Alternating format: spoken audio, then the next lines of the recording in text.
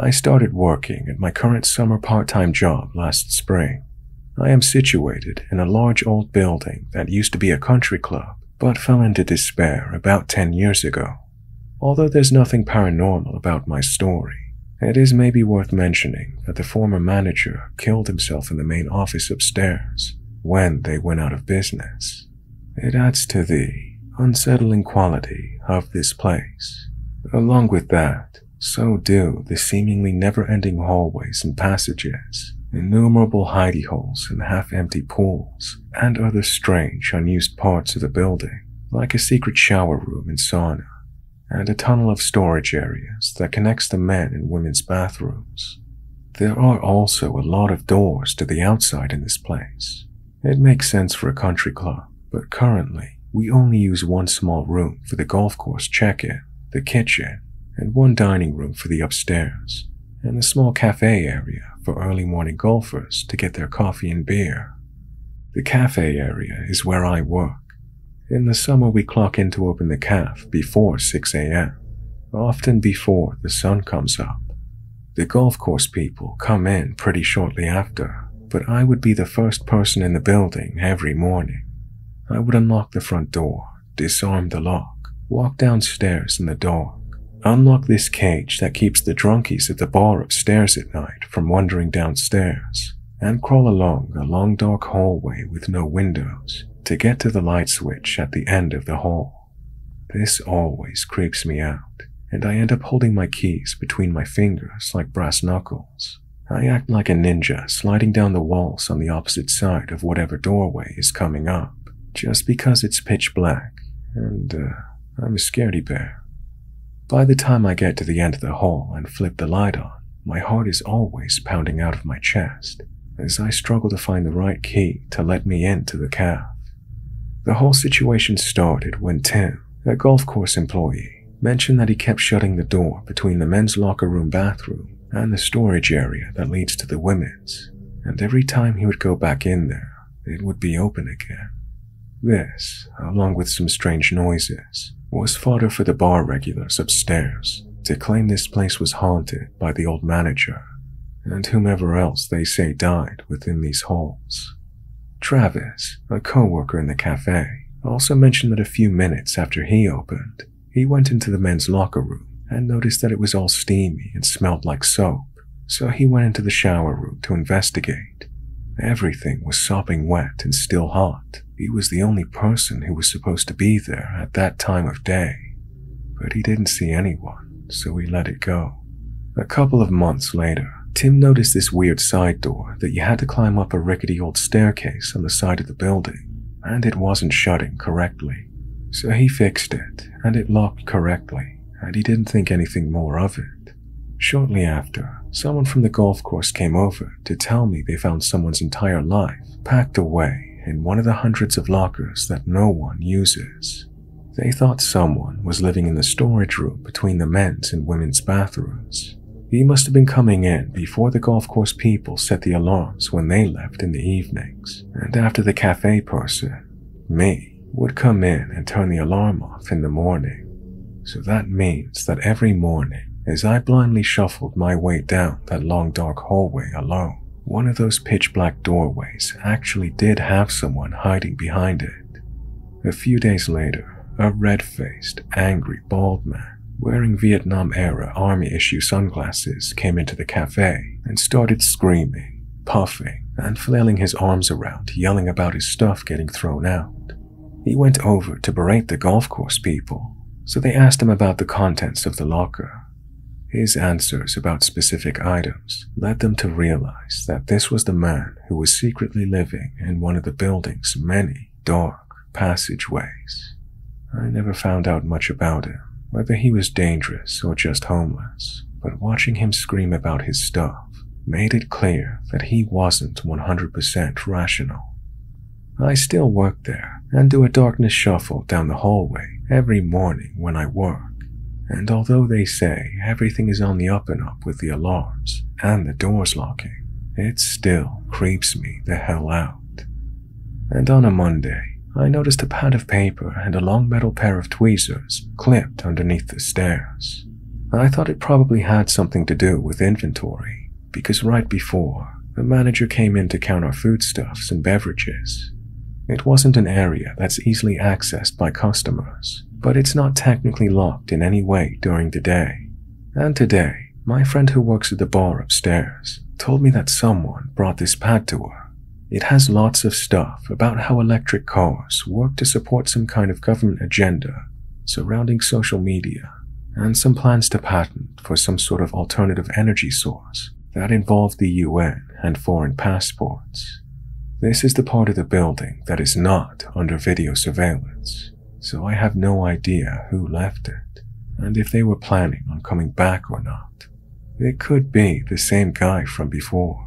He seemed pretty unhinged, and definitely likely to spend a lot of time in weird parts of this building.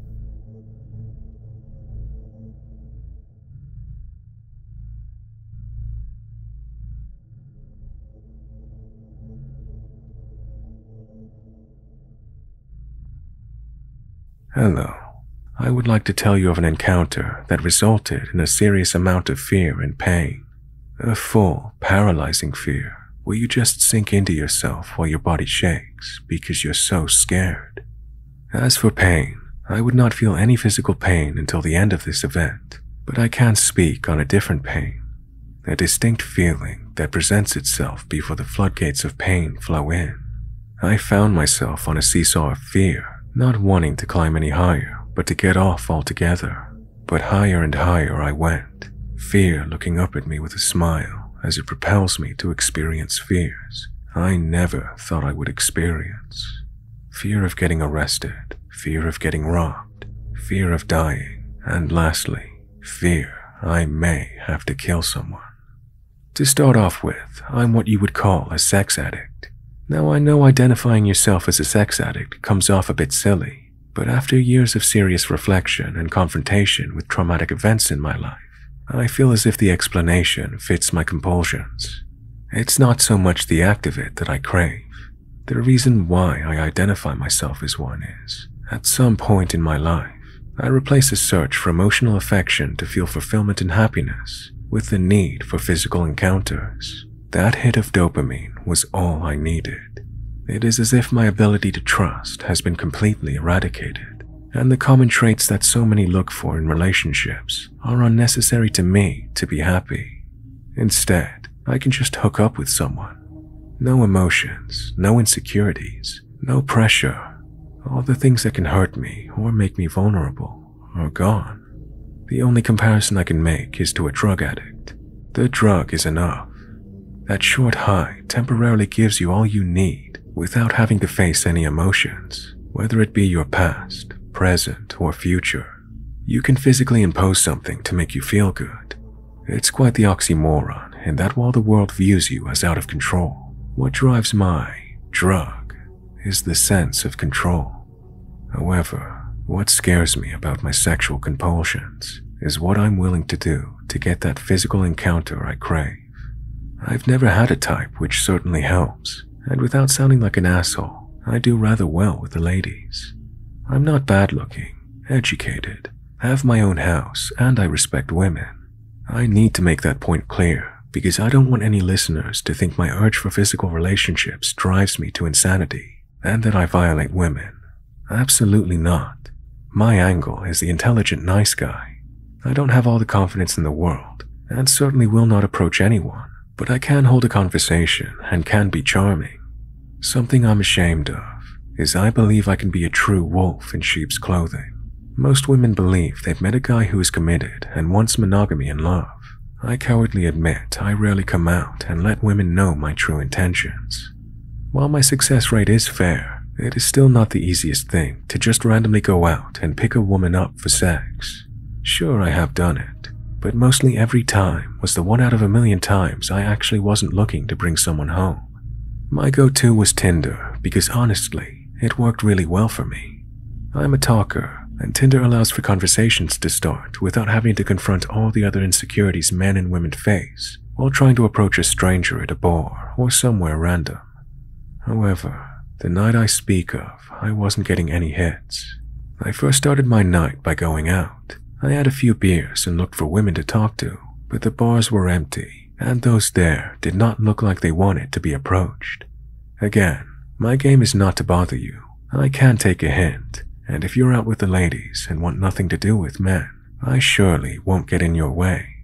While at the bar, I'm also checking Tinder to see if anyone has replied to my dumb ice-breaking jokes or responses reflective to their profiles. I wasn't receiving any responses. Then a thought I'm not proud of pops into my head, and I will admit it wouldn't be the first time I've thought about it. My thought was, maybe I should go pick up a prostitute. The town next to where I live has an insane amount of drug use, and poor souls who have the evil that is addiction often resort to desperate measures to secure money for their next fix. I hope you would believe me that when addressing my thought process, you must consider what my own addiction is and what it does to that thought process. I am sympathetic to women and know for most, selling your body is like selling a piece of your soul. However, my urges cloud the mind, and you just don't think the way you would normally. In the past, I've driven around and even let women approach my car, but I've never actually went through with it. I was always able to let reason and empathy in to convince me not to do it and just go home. However, on this night, I had a strong buzz, and I smoked a joint when I got back to my car. I was already feeling good from a couple of drinks, but after the joint, I fell into a trance. I would do it. Tonight is the night. If given the opportunity, I'm going to pay for sex. I drove around for a couple of hours and easily saw 3 or 4 women who eagerly try to catch your eye as you drive past them, looking for a head nod or a quick flash of lights to signal that you know the deal and want to go. Like the other nights, I couldn't bring myself to do it, partly because the women out were aggressively marching down the street. They looked sad, agitated, in a hurry, dirty. I was already nervous, and the image I was playing in my head on how this would all go down was not like this. Deep down, I know there was some shame, and these women looked like they were going through it. So, just like other nights, empathy and shame convinced me to go home. On my way, I was far from the Broadway Strip, where you will find what you're looking for. It was easily 3:30 a.m., and I was approaching a 4-way stop sign in a completely different town when I saw a young woman standing by the stop sign. This area is very different than the Strip. On the Strip, it's very busy, and it's nearly impossible not to be seen. Here, it was dark and not a car in sight. She was wearing a club-style dress. She looked nothing like other women I'd seen. She was younger, looked closer to my age, and was just standing there. I pulled up to the stop sign, not knowing if she was a prostitute or not. I tried to play it cool and casually look her way. She looked back at me and then turned her head. I took this as she's a woman just waiting for a ride or something and started to drive away when I heard, "Hey, do you want to hang out?" I will admit, when I heard her speak, I was taken aback. In seconds, my heart went from a gentle beat to an aggressive, quickening drum. I stopped in the middle of a 4-way and began to quiver. I grew cold and felt stiff as she approached my car. I looked in all directions, ready to floor it if I saw any headlights. Boom, boom, boom. My heart thumped hard, as she couldn't have taken any longer to walk 10 feet.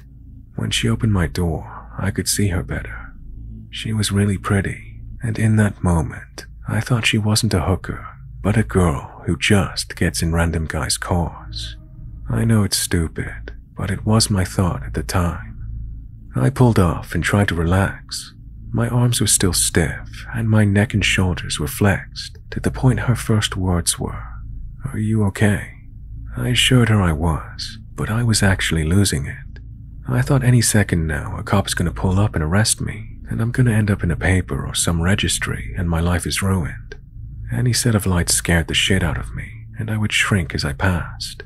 I asked her how her night was because I could not think of anything else to start off with. She told me she was waiting for a friend, but it's really cold outside, and when she saw me, she thought I could give her a ride. Again, perhaps I was being dumb, but I believed her. I asked where she needed to go, and she told me it was back the way I came. She then said for the ride, she would do me an extra special favor. I'm sure you can all guess what that was. Admittedly, I was more relaxed once I knew the situation I was in. I still didn't know what to say. I just sat back and let her tell me where to go. My thought that this whole experience was actually easy and not weird quickly changed once I realized this woman had some issues.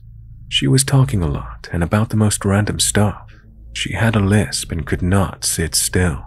It was freaking me out and I wanted to ask her to sit still, but I was afraid of her reaction. She was no longer the still, calm woman I saw for a whole 10 seconds standing at that stop sign. I got a bad feeling in my gut. She asked me if I had any drugs. I told her I had a half a joint she could have. She looked at me and got annoyed. She wanted heroin, not weed.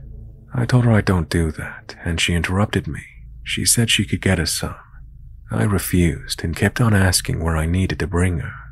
She would point in some random directions and say I took the wrong turn, or she thought a street was actually another street. After realizing I'm a fucking idiot, and I now have this lady in my car, I no longer wanted what I wanted when I picked her up. I told her I wasn't interested in the special favor she would do to me, and I would bring her to her destination if she would tell me where it is.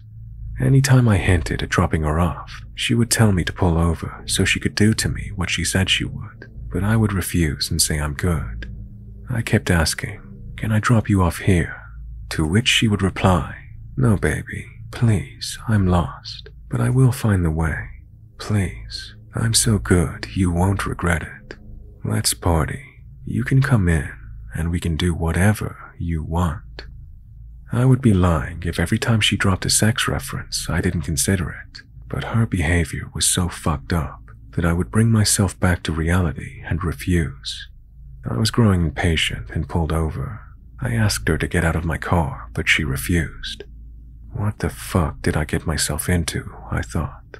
Like seriously, have any of you listeners actually had to get someone out of your car, a stranger at that, in the middle of the night? She was acting erratic and seemed one touch away from screaming and losing it. I did not want to draw any attention to myself.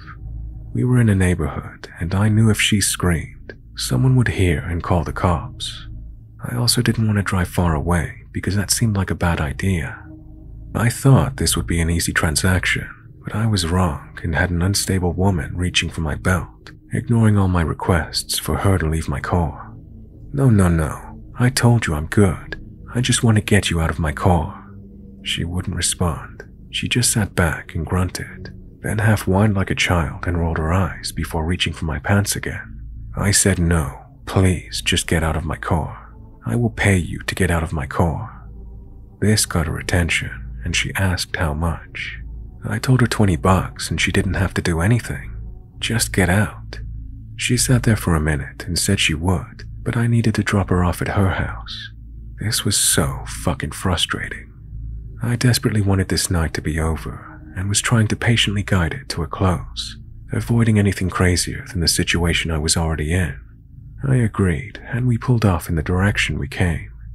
We were about 20 minutes from where I originally picked her up, and while driving, I was getting really scared. I hadn't prepared myself for this. I felt stuck and at the mercy to this woman in my car. While driving, I heard a lighter ignite, and when I looked over, she was smoking a pipe, twirling it in a circle as the flames touched the glass tip. I freaked out and yelled, "What are you doing?" She just looked at me and exhaled a large amount of smoke. It's hard to describe what it tastes like, but it was not weed. Meth or heroin perhaps, but I don't really know. I immediately rolled down my windows and noticed that I was approaching the four-way stop sign where I picked her up. I pulled over into an apartment complex and told her to get the fuck out of my car. She looked at me and said, Hold on. I need to call my friend. I forget what building he's in." I thought, no fucking way. I was not going to sit here and wait for a guy to come out and probably rob me. Get out. Get out of the fucking car right now. I was losing it. My heart was racing and I just didn't care anymore. I kept yelling louder and louder until I heard a loud thump sound near my ear on the left side. I jumped and looked to my left. There was a man outside punching my window and pulling at my door handle. I let out a half scream and grunt as I was so scared and confused. I will admit things are a bit fuzzy from here on. My adrenaline was through the roof, and I only remember bits and pieces of what happened next. I remember looking over at the woman, and she was trying to unlock the passenger door, probably to let the guy in. I'm pretty sure she got it open, but I threw the car in reverse and hit the gas. Thank God there were no cars behind me, because I was not looking as I reversed.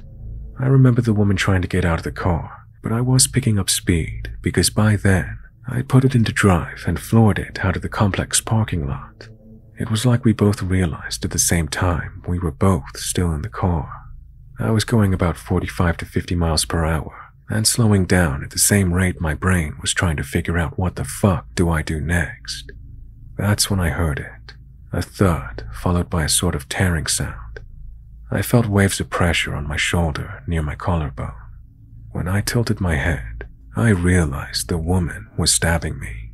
I assumed it was a knife, and I thought to myself, I'm dead. I'm fucking dead.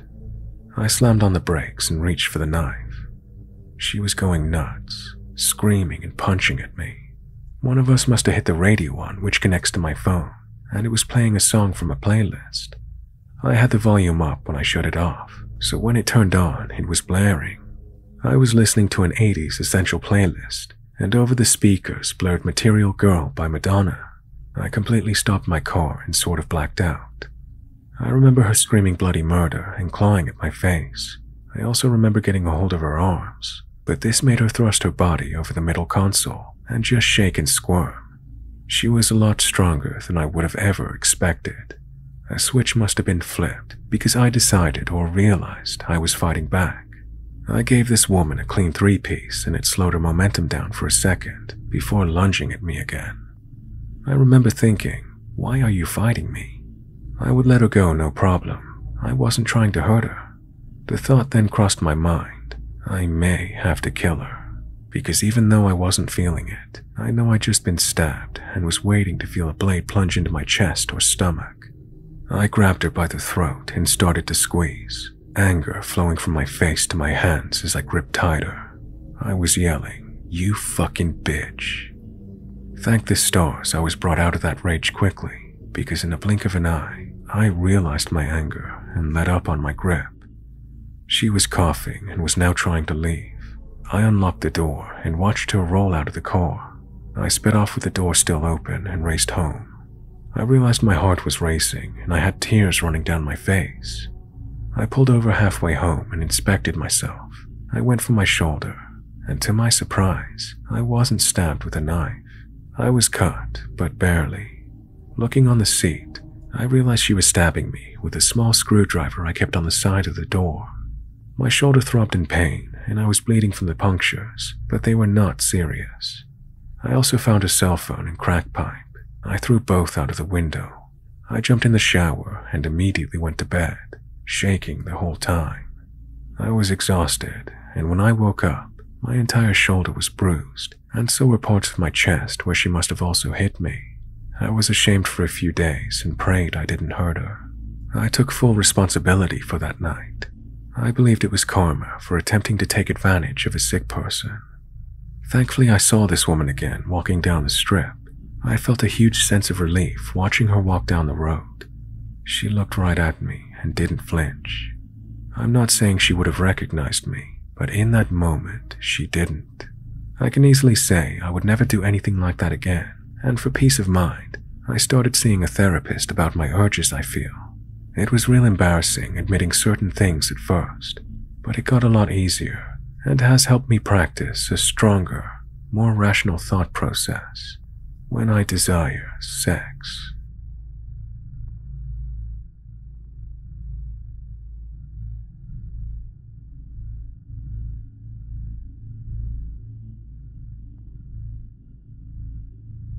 Back in the early to mid-80s, I had a paper route in a medium-sized southwestern Pennsylvania town. This would have to have happened in either 83 or 84. I was 13 or 14, depending on that year. I was out one night collecting the subscription fees from my customers. It was winter because I remember that the sky was dark. I don't remember there being any snow on the ground, but I was usually done collecting by 6:30 p.m. That was on purpose because the penguins usually came on at around 7 p.m. It was cold and I decided that I wanted a hot chocolate for the walk home. There was a convenience store near my paper route. Even now, at night, the area is fairly busy with crosstown traffic for a dead-end southwestern Pennsylvania town. Well, I'd headed on over to the store and got myself a nice cup of hot chocolate. I paid, and as I was walking out into the parking lot, a guy in a pickup truck with a cap over the bed called me over. I figured, for some reason, that he recognized my paperboy receipt book, and he thought I might know the area. 13-year-old logic, I guess. I supposed he was going to ask me for directions. There was some traffic, and the lot was well lit, so I didn't feel any fear. I headed over to the truck, and there were 3 occupants. The guy, much older than me, but not as old as my dad, and 2 cute girls who I recognized were older than me, but I don't know how much older. The guy looks straight at me and says, "These girls want a party. Get in." And that's a direct quote. I will never forget it. Now, I'm 13 or 14, pimply as hell, and I weighed about 95 pounds soaking wet, with 20 pounds of sand in my pocket. These 2 chicks want to party with me. Sure, it doesn't take much for a teen boy to start pitching a tent. But I'd seen a lot of videos in high school. This shit was just screaming stranger danger. I politely declined and started walking towards home. The guy sweetens the, pot, I guess. Hey, she really thinks you're cute, and we'd have weed and beer. Just get in and let's go. I again politely declined. This whole time the girls have said nothing. I started walking up the road towards my house, and the guy pulled out of the lot and started following me in his truck.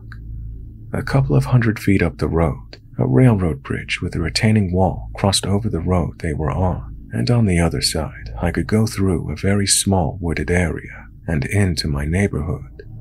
I went up the embankment and started crossing the tracks. I could see down onto the road, and the guy was leaning out of his truck window and looking back at me. Well, I kept walking, and I saw him pass the first turn into my neighborhood.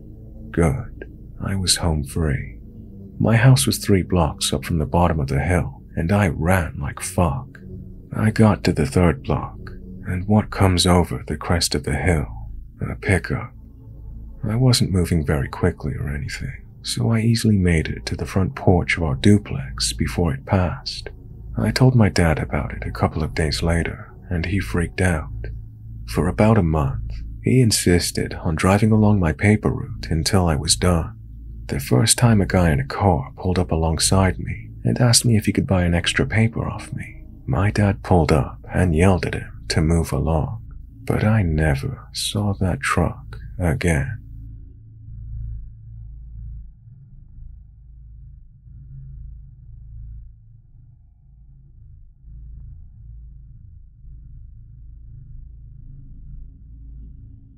So, for some context, I'm a 19-year-old woman, and I moved back into my mother's house late last year. I have a 50 or 60-ish male neighbor who I've caught watching me almost every day for the past few months now, maybe since January or February. The way our houses are laid out is a little confusing. My backyard ends on the side of his house and yard, so the front of my house is pointed to the side of his. My room's window faces the ground level, so I have a direct view of the side of his property. What he will do is stand outside when he smokes, and the whole time his body will be facing my direction. When I first started noticing it, I shrugged it off as him looking at the sky or mountains behind my house, or maybe he was zoned out. But after a while, I noticed that he didn't try to look in any other direction when I'm in my room. Soon it was just about every day I could count on seeing him outside, looking into my window. I was getting sick of it. I started by hiding when I would see him, then shutting the blinds on him and opening them up after he left, then staring back at him and then flipping him off. He knew I had noticed. Now he would scurry away behind the corner of his house when I protested. At this point, He knows I've seen him multiple times and that I don't like him. Now, the other day was different. I'd taken the screen out of my window so that my cats could come in and out as they please. One of them has abandonment issues and won't go outside without someone close. So now, seeing me through my window was even easier. My younger brother was in the back working on our garden, and I was leaning out of the window chatting with him. I looked up and saw the guy, half hidden behind his house, facing right toward me. My annoyance and anger had reached a breaking point. I yelled at him across both properties to stop staring, and he scurried away behind his little corner. My brother and I continued our conversation as it seemed he got the hint. I was wrong. I kept an eye out for him and that corner. I saw him again, this time just the top of his head and eyes as he concealed his body behind his house and leaned forward as far as he could. My blood ran cold. This guy, who I don't even know, and is 3 times my age, is so desperate to just look at me that he can't even stop even after being yelled at. I yelled again, and he hid again, not saying a word. I was trying to wrap up the conversation between me and my brother so I could shut my window and hide. Once again, I see him, just his head and eyes, staring. I screamed this time and then slammed my window. He cowered off, but he won't get the hint. I don't know what to do. I like keeping my blinds open during the day, since I can keep the cacti in my room that need light. Not to mention, the lights in my room don't work, so I have to use sunlight anyway. I shouldn't have to change my routine because of a creep, but I don't think I can report him to the police because he's staying on his property. I don't know if I can legally record him if he's in his yard. I want to knock on his door and tell his wife, but my mom advised me against that. I don't think me giving him a stern talk will do anything other than fuel whatever fantasies he might have of me. It could be dangerous too. This situation is starting to affect my mental health. I'll wake up in the middle of the night convinced someone is right outside looking at me. I can't even change my clothes in my own room anymore because I feel like he's already caught a peek. Not too long after, he was outside shirtless, smoking a cigarette. He could tell I saw him. He scurried away and then came back. I grabbed my phone, opened up Snapchat, and started recording. I just screamed at him and threatened to call the cops, and he argued back. I called my mom and I told her I was calling the cops. She told me she would come home and talk to me about it before we do. She was brief. My mom called me again before I left to my friends and allowed me to explain the situation further. I guess she thought I was outside when this happened, which is why she wasn't urgent. She's told me to stay home and to get the house ready for the police, and gave me the green light to call them. So I called the cops. An officer came over and I showed him from my room where the neighbor stands outside. Basically, he told me to get a curtain, and that since he's on his property, he's technically allowed to stand and look in any direction he wants.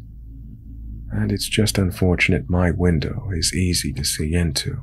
He can't tell him not to face my house when he smokes outside. I asked the officer to suggest he smokes on the other side of his house or on the front porch. He said he would talk to him, but not to expect much to happen. I told the officer I felt it was an invasion of privacy and that it's been occurring for months, that I should be able to live in my room and not be watched. Basically, I guess he has the right to look into my room as long as he is in his yard, and I can't do anything about it legally unless there is solid evidence of intention. I also found out my mom shut off the cameras because it was blowing up her phone too much. If I had a recording of yesterday where he peeked around the corner, I could have proved intent. I guess I'm out of luck.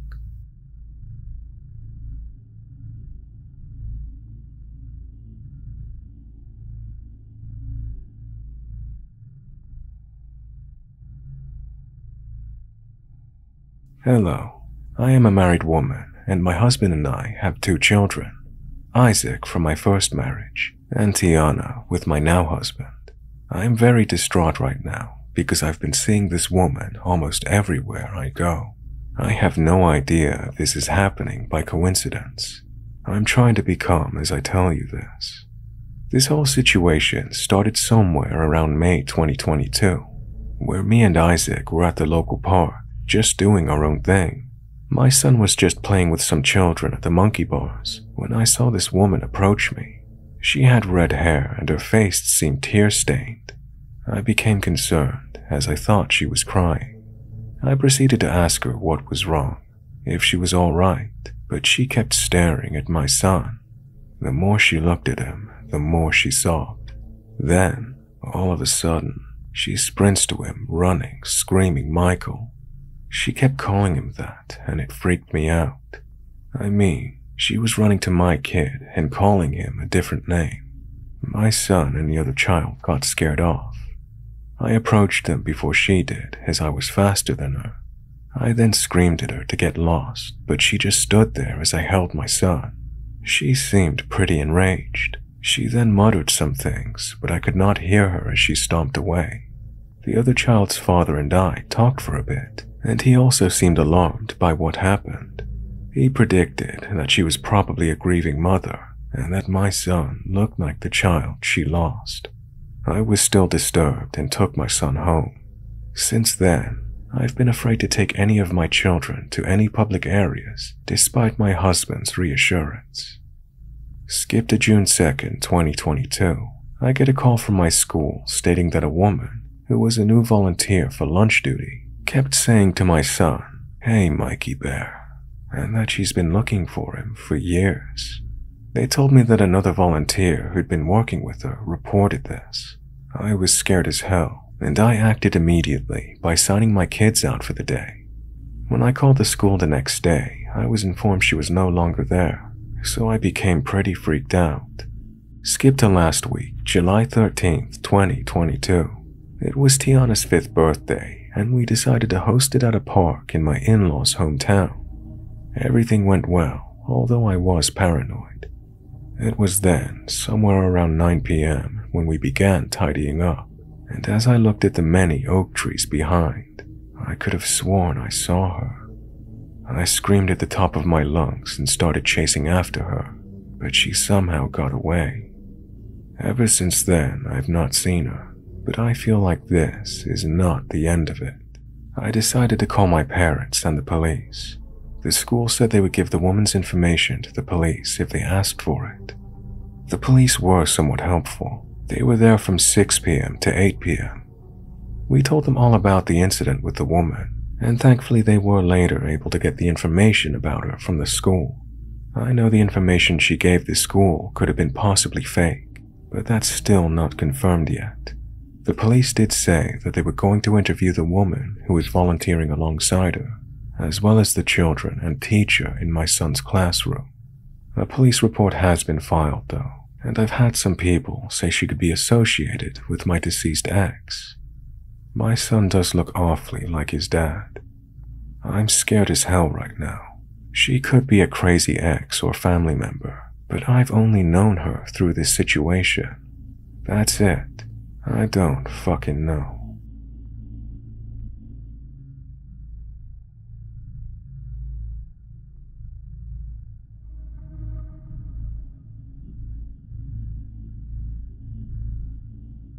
I was a very talkative child. I loved chatting and making friends in the park, in the mall, wherever I would go really. Every week, we would go to various grocery stores to go and buy the stuff that we need, may it be cooking oil or baby powder. We always did shopping on a weekly basis. I always seem to unexpectedly remember this vivid memory of one Sunday. It was in a grocery store about 3 kilometers away from home. I was a toddler then, so I was pretty helpless even though I knew how to speak short words by then. Mind you, this was in a grocery store in the middle of the day. A lot of people thought of me as extremely adorable, mostly because of my plump figure as a kid. I was holding my mom's hand and we were walking through the aisles. When she got all that we needed, we walked to the checkout. My mom was busy, so I took a brief look around and was observing the place. I was walking, smiling at people, waving at some kids. And then, this woman approached me. She was some sort of employee for a baby milk brand and was searching for some new talent that they could use in their upcoming commercial. She looked down on me, and I immediately felt cold. She had the eeriest fake smile and wore pink, violet clothes. She had a lavalier microphone on, but it was turned off. She was talking to my mom about maybe considering me as a baby milk model for their commercial. My mom politely said that she wasn't interested, but the woman did not take it lightly. All of a sudden, she grabbed on my arm and tugged on it like I was some sort of rag doll. At this point, my heart was beating rapidly. Who is this woman? Why is she doing this? Why isn't anyone stopping her? These were the questions running through my mind as she heaved me aggressively. My mom was quick to respond, and everything went slow. They were both pulling on my arms. My mom on the left and the woman on the right. The woman would just not give up. She pulled harder, and it caused me intense pain on my right shoulder. I started crying. I was panicking on the inside. I was wondering if this woman would tear me to pieces. As a kid, this was all I knew to think. I will forever be grateful to my mother because of this. She screamed and called out to the people just watching, which alerted the security. The guard came and removed the woman's grasp from my arm. I felt relief as I hugged my mom tightly. The security guard escorted the girl to the employees' lounge, while my mom filed a report to their office. We then met up with my aunt and dad, and I was treated to some dim sum right after.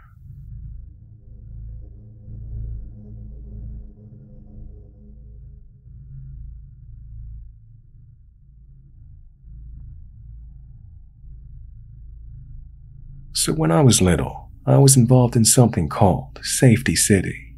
It's basically a program for kids that teaches you about safety during fires and shows you what different things mean like stop signs and such. It's actually really fun for kids that age. After completing a task or answering a question right, you get a sticker or a badge, and everyone got to wear police caps. Well, one afternoon after Safety City, I was outside playing with charcoal or something else a 5-year-old would be doing alone on the driveway. A white van drove by slowly and stopped in front of our basketball hoop. A man and a woman, my parents' age probably, got out of the van and said hello to me. They started speaking to me like they'd known me since I was born. In fact, I think the lady said she remembered I was a very pretty baby and had a pretty shaped head, whatever that means. After answering some mundane questions they had for me, the lady told me she had puppies in the van. Of course, my ears perked right up, and I stood up and said, "Really?" And then the man chimed in, "Yeah, would you like to pet them?" Without another thought, I grabbed the lady's outstretched hand and followed her to the van. I really wanted a damn puppy. I was 5, so I was very stupid.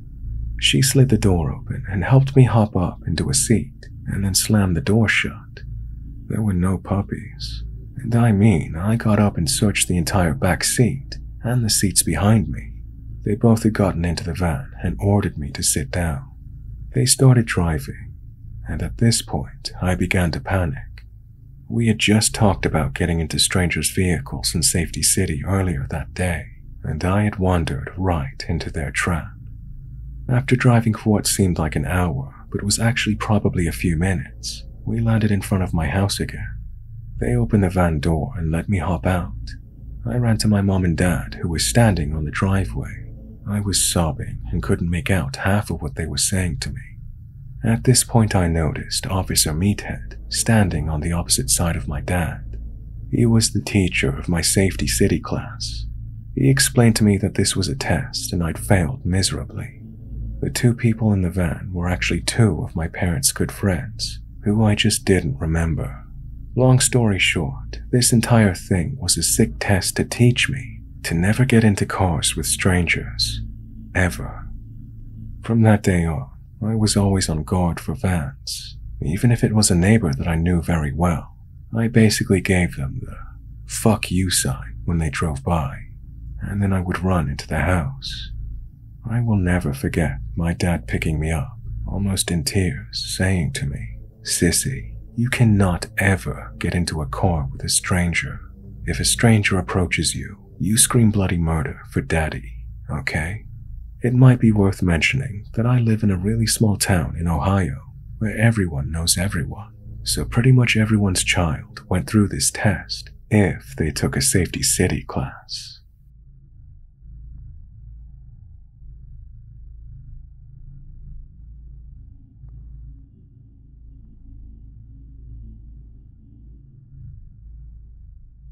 This is the first time something like this has ever happened, and I can't get it out of my mind. I went grocery shopping with my half-sister today. Everything was normal until midway into shopping. I was in the end of the juice aisle and my half-sister needed to use the restroom. I looked up at her as she ran off to the bathroom, and as I watched her go, I noticed this older man, probably late 30s, standing in line waiting to pay. He was looking at me directly. I didn't think anything of it. I just thought he was looking around because he was in a long line. I looked down into my cart and looked up again, and he was still staring at me. I didn't think much of it. I started pushing my cart to get one more thing while my sister was in the bathroom. I left the aisle, took a left, and passed him directly. We locked eyes, and I just gave him a half-second smile, kinda like, "What the fuck are you looking at, dude?" Before I turned into another aisle, I turned around to see if he was still looking, and to my surprise, he was walking toward me, still staring at me. I was confused because he was just in line to pay, so I turned into the aisle, becoming hyper-aware and a bit suspicious. I'm in the new aisle, and I walk through. I turn once more around, and there he is. He's now in the same aisle, walking my way, staring at me still. He's far from me, but something is wrong. I said to myself, I think I have a stalker. I kept going. At this point, I was in a bit of fight or flight, trying to lose him. I take a left and keep walking. I turn around, and he's now out of the aisle, coming towards me again. I take another turn into the frozen ice cream aisle, and as I walked through it, I turned around, and lo and behold, he's right there, turning into the aisle, still following me. I stopped and stared at him like, what the fuck? My heart started to pound, and I honestly felt so helpless and scared, even though there were people everywhere. I started walking really fast into another aisle, and I found a spot to hide. I stood in front of water bottles for a few seconds, and ran to the produce department where I could find a worker, in case I saw him again. I called my sister, and thank God she found me, and she's safe too. Please tell me what the fuck that was. I hope to God he was gone, and did not see what car I was driving when I left.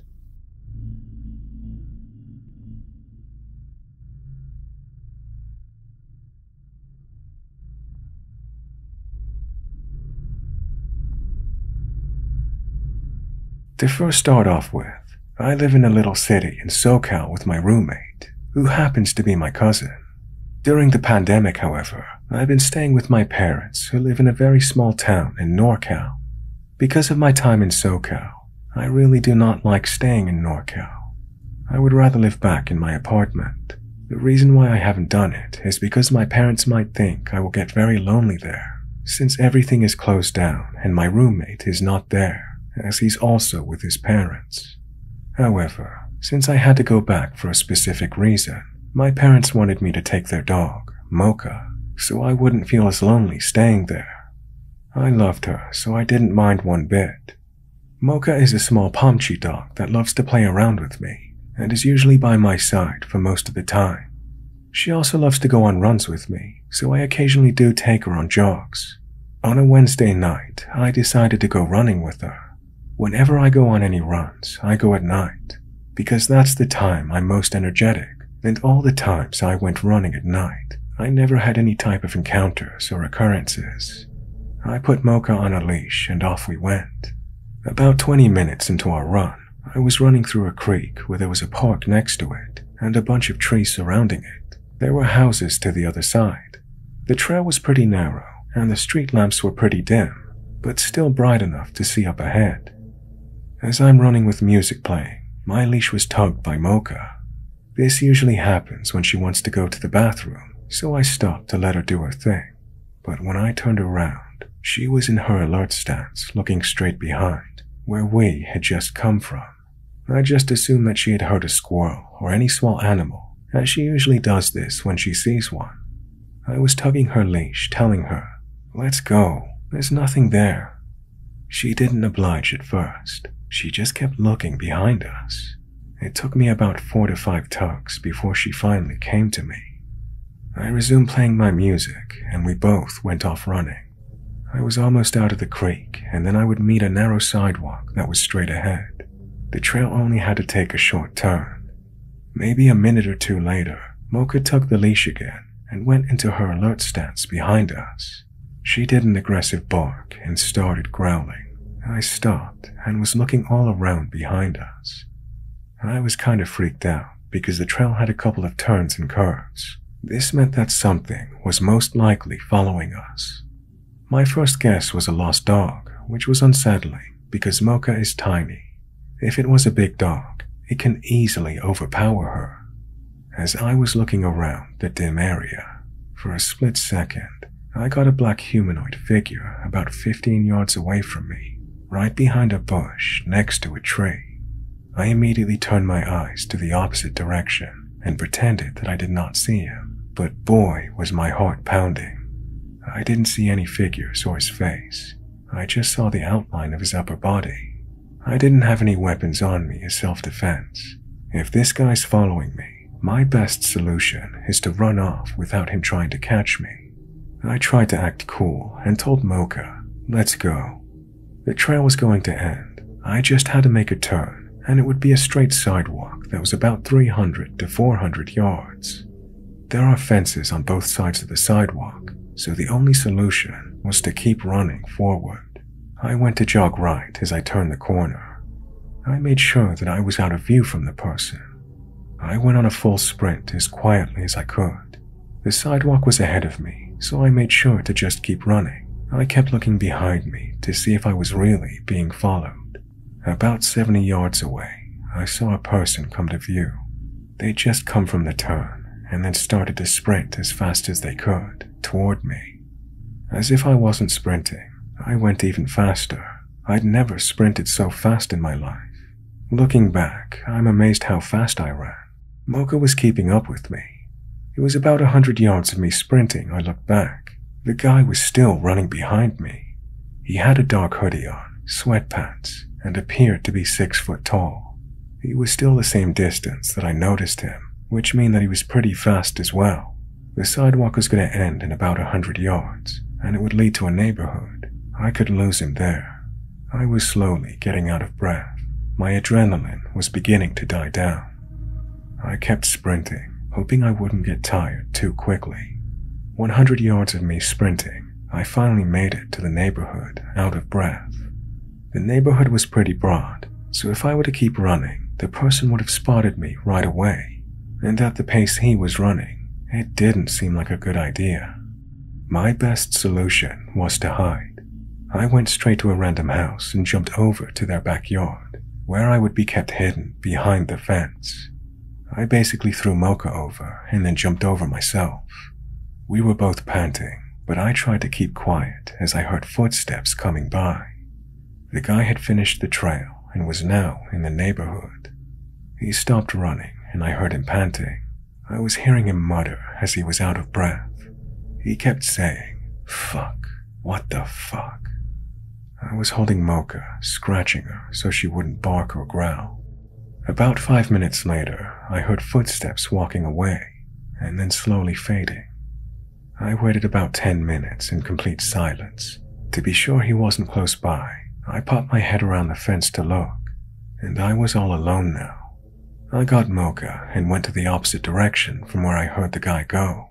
Even though I was tired, I tried to jog so I could get home sooner. I kept looking around me. I was very paranoid that the guy would be there somewhere. I made it back home with no problem, and I gotta thank Mocha for pretty much telling me that someone was behind and stalking us. I don't know how long he was following us for, or what he was planning on doing. I just hope he didn't get a clear glimpse of my face, because I don't want to run into him again.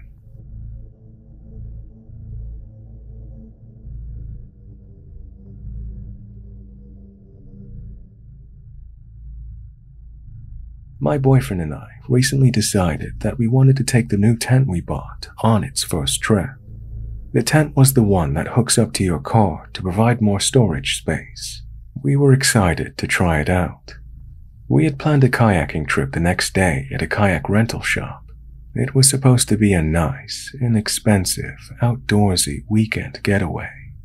We tend to book things last minute, so all the state parks and professional campgrounds were full.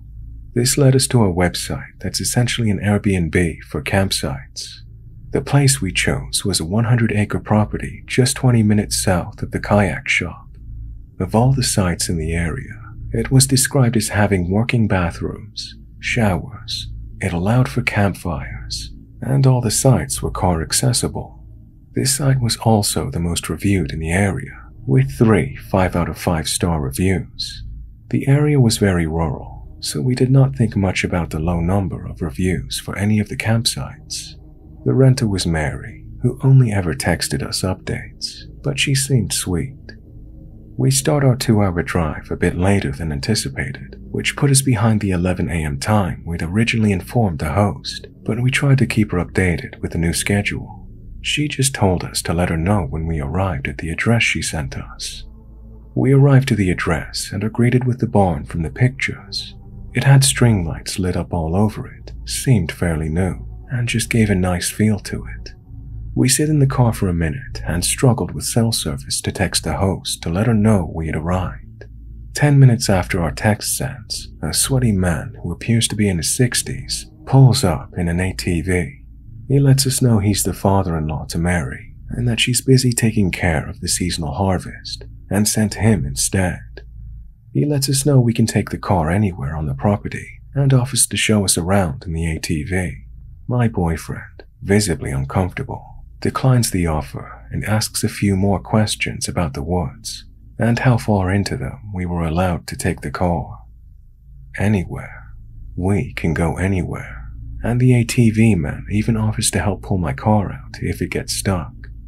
We ask one final question about cell service, and he jokes that if we are from around here, we will understand that reception works better on one side of the barn than the other. I am from around here, and I thought it was funny, but once he said that, I realized he didn't have any ounce of an accent for here, like he should. Eventually he leaves, and we begin exploring the property on foot. The barn has all the lights on in the middle of the day, and it looks nice and maintained. It's insulated and has a working kitchen. The only warning we got was not to drink the water. It seemed like a place that would host small 50-guest weddings. We walked past a shed out behind the barn that gets to the trails that ran through the woods. After going through a hike that my car would never have survived, we decided it might be best to just camp by a small creek. We choose a spot on the side opposite the barn. We were still within walking distance, but we used my car as a buffer to feel a bit more isolated. We choose our spot and then go into the main town to eat and walk around. We message Mary about the fire policy, and she tells us they will deliver a fire ring to the barn for us to take to camp. We arrive back at the barn about an hour and a half from nighttime. We drive by the barn and the lights have been turned off. We assumed it was on a timer as to not waste energy or money. We also noticed the fire ring had not yet been delivered. We start the grueling 30-minute setup in the sticky heat and reward ourselves with a sit in the air-conditioned car. We notice it looks like it's about to rain, so my boyfriend and I pull out a card game and wait for it to pass in the car. It only lasted about 10 minutes, but it is starting to get to sunset. The tent held up nicely, so we felt okay leaving it for a second. Needing to use the bathroom, we start walking to the barn. As we cross the creek, we hear what sounds to be like someone in the shed behind the barn. They sound like they're moving things around. A bit unsettling, but I tell my boyfriend that maybe they used equipment today, and it's just sitting in there, making the cracking cool-off noise that equipment sometimes does. We get to the barn and the lights are off still, but the fire ring is there. We go in and check to make sure the power is off, and it's not just the lights outside. None of the light switches will work, so we assume the power's cut. Again, maybe it's just on a timer, so no worries. We step out of the barn and get 10 feet away, and we hear a hum in the distance to the opposite side of the shed. The power to the barn is restored. Maybe it's the weather. We change direction to use the bathroom. As soon as we step inside, the power cuts and the hum stops. I start to get a weird feeling, and I can tell my boyfriend has it too. I look to my boyfriend and say, maybe they're just watching us. I immediately follow up with, no, that's a lot worse. We walk back outside and the lights turn on. My boyfriend says that we need to leave, and I have the same gut-wrenching primal fear. We put the ring back by the barn since we'd moved it 10 feet, and the barn lights start flickering. We briskly walk back to the car. The 30-minute setup was torn down in 5, and we jump in the car and lock it. I managed to get my car going, thanking God that the rain did not get my car stuck. We start toward the driveway, and just as we made it to the road, my boyfriend looks back and sees a man standing by the shed, watching us. As soon as my car pulls off onto the road, we get a text from Mary, letting us know that the fire ring is by the barn. She also informs us that we're welcome to stay in the barn if the rain had messed up our camping experience. We arrived at a nice hotel, willing to splurge for safety. At this point it's 10 p.m. at the earliest. A sweet older lady checks us in. Desperate for validation and just comfort from anyone, we tell her what had just happened to us at the campsite. She looks shocked. She asks if we had seen the news lately, which we both respond that we'd not. The lady tells us that couples in the state have been going missing. All of them had gone camping. 3 couples were truly missing, and one was recently found on the side of a freeway, slashed nearly to death. They are, to the time of telling this, still recovering in the hospital. We couldn't find many articles about where in the state, but the look on the lady's face suggested it was near us. We get to our room and text Mary back to tell her that we're not staying anymore. We got a reply back saying, "Thank you for staying with us." We lock the door to our hotel room and I break down into tears. I will not forget that feeling I got at the barn, the primal fight or flight feeling, and the feeling of being watched. I feel it in my throat just telling this. I never want to experience that again.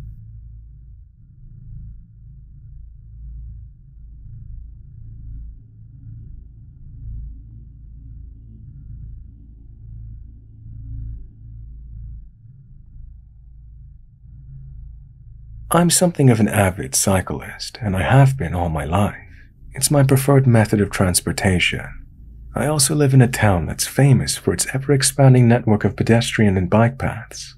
We've even won some awards for them over the years. I'm also an Iraq veteran. This may explain something that happens later.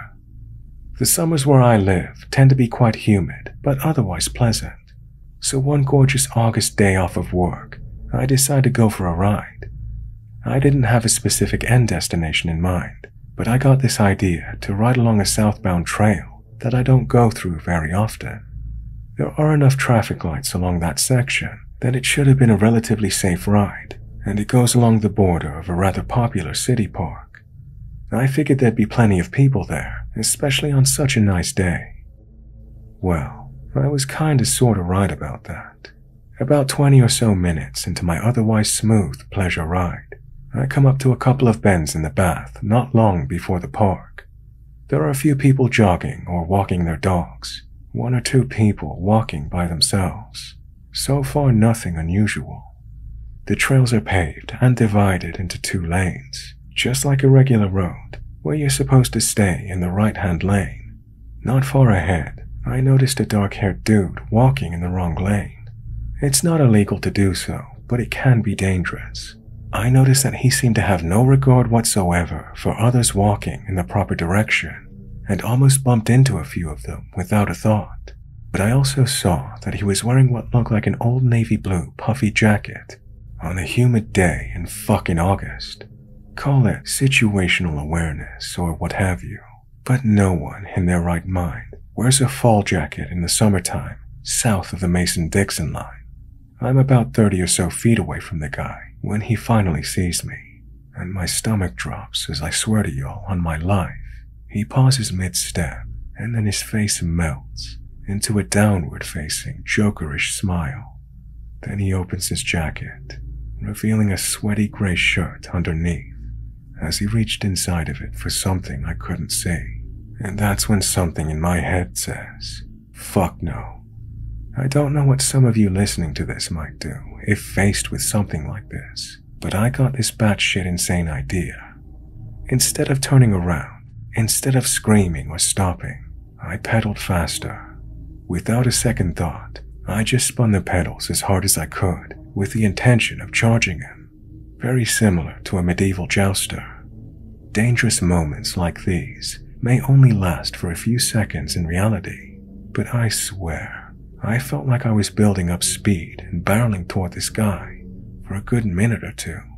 I don't know why my brain decided that charging him head on was the thing to do, and maybe it could have just easily have gotten me hurt or killed, but I didn't care.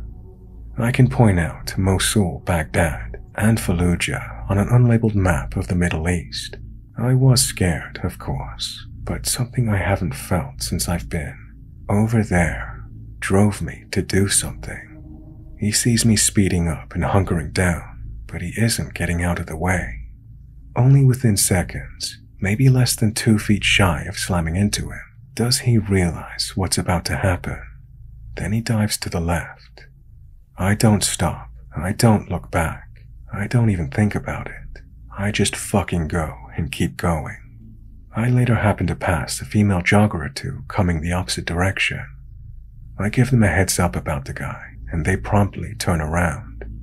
I sought a different route home that day and locked all my doors when I got home. I haven't been on that stretch of trails since.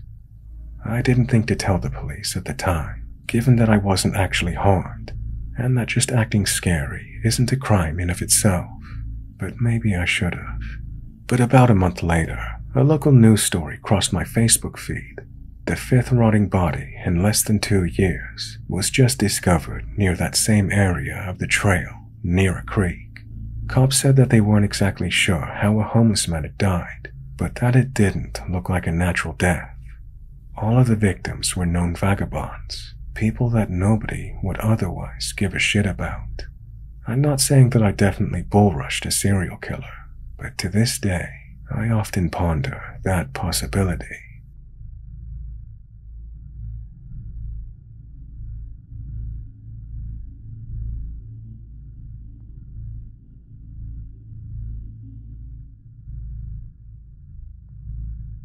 This particular accident happened almost 2 decades ago, when I was around 10.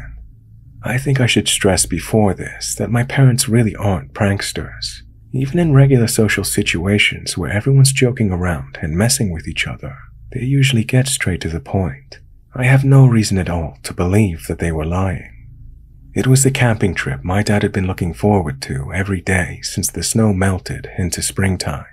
He'd requested a week off in work late in June so that we could all go up to his favorite chunk of forest, this state park about an hour's drive away from where we live, and do this thing as a family. We set up on campground, us 2 kids in one tent, and my parents in another. The first day goes great. There's a lot of splashing around in the river, hiking, doing fun family stuff. My brother and I rarely get along. This was one of those rare moments that we enjoyed each other's company. Anyway, the sun starts to set, casting everything in gold, and the night finds the 4 of us sitting around the campfire making s'mores. I remember getting really spooked by all the noises in the distance, and my parents were constantly telling me to calm down. They reminded me that there were other campers here. It's a state park after all, and this was the biggest time of year for campers. Also, there were no doubt lots of small furry animals like raccoons or squirrels, or whatever, running about out there in the darkness. This eases my nerves. For a moment or so, I could have sworn I heard a particular sound nearby though. I knew that sound from all the games of hide and seek I'd play so often as a kid.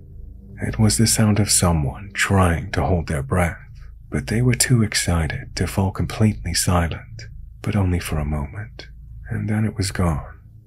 The real event happened the next night. All 4 of us were in our tents, my brother fast asleep in the sleeping bag right next to me.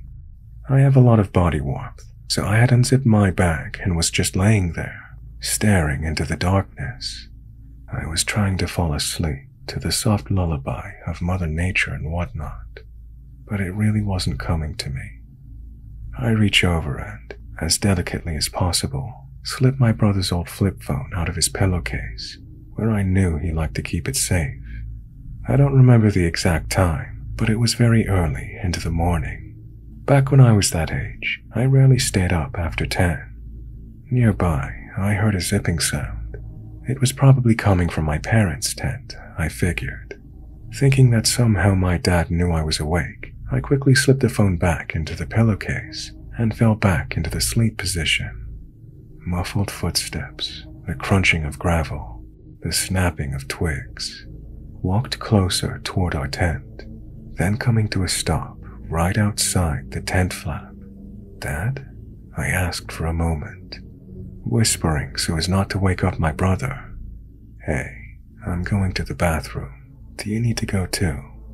the person outside the tent asked, remembering that the bathrooms, that big building in the middle of the campgrounds that held the showers and the toilet stalls, were in the direction that my dad was walking in. I realized that I did have to pee. "Yeah, give me a second," I replied quietly. So I got up, stepped gingerly over my older brother, slipped on my flip-flops, and exited the tent. Sure enough, some ways down the gravel pathway that led to the bright light of the bathrooms was the big, bulky silhouette of my father. He was too far, and the light too glaring to see him clearly. I walked after him, shivering slightly in the wind. "Dad, wait!" I called in a hushed tone, picking up speed to catch up. The bulky silhouette waved a hand toward me and headed into a different angle of the trees than we had come. This confused me, and I stopped. "Hey, come on, this is a shortcut," my dad said. I realized I'd actually never seen his face the entire night, so I got a bit nervous. "That's a stupid shortcut. I'm just going this way," I said, and headed toward the actual direction of the campsite. The man got impatient. "Get over here right now. We're going this way, you little shit." My dad had never sworn to me before, so that's when the alarm bells really started ringing. I turned and ran as fast as I could, finding our camping spot and practically diving into my parents' tent. To my surprise, I found my parents playing cards under the light of a tiny electronic lamp. I asked my dad if he'd gone to the bathrooms at all that night, to which he replied no. My parents had woken up a few minutes beforehand by what they thought was a raccoon snooping around where our trash bag was, outside the tents. That's when they had decided they couldn't really sleep, so they should play cards. I told them about what had happened, and my parents got out of the tent and searched the area, but they didn't find anyone. To this day, they can't decide if there was actually a man trying to lure me into the dark forest, or if I'd just had a bad dream or something. I was a pretty imaginative kid back then, and, knowing how my brain is better now, even I don't trust myself entirely to know what's the truth, or what's just my overactive imagination and crumbling sanity. One time while I was driving, I ran a red light, swearing up and down that I'd been told for the last 18 years that green is stop and red is go. I remember going to the store wearing white socks and flip-flops because my brother told me as I was walking out the door that I looked like an idiot wearing white socks with flip-flops. But as I was standing in the checkout line, I realized I didn't have socks on anymore. Another time, I triple-checked to make sure my car was locked in the parking lot, and I came back to find my car unlocked and my keys disappeared from my pocket. They were sitting in the driver's seat. Things like that happen sometimes.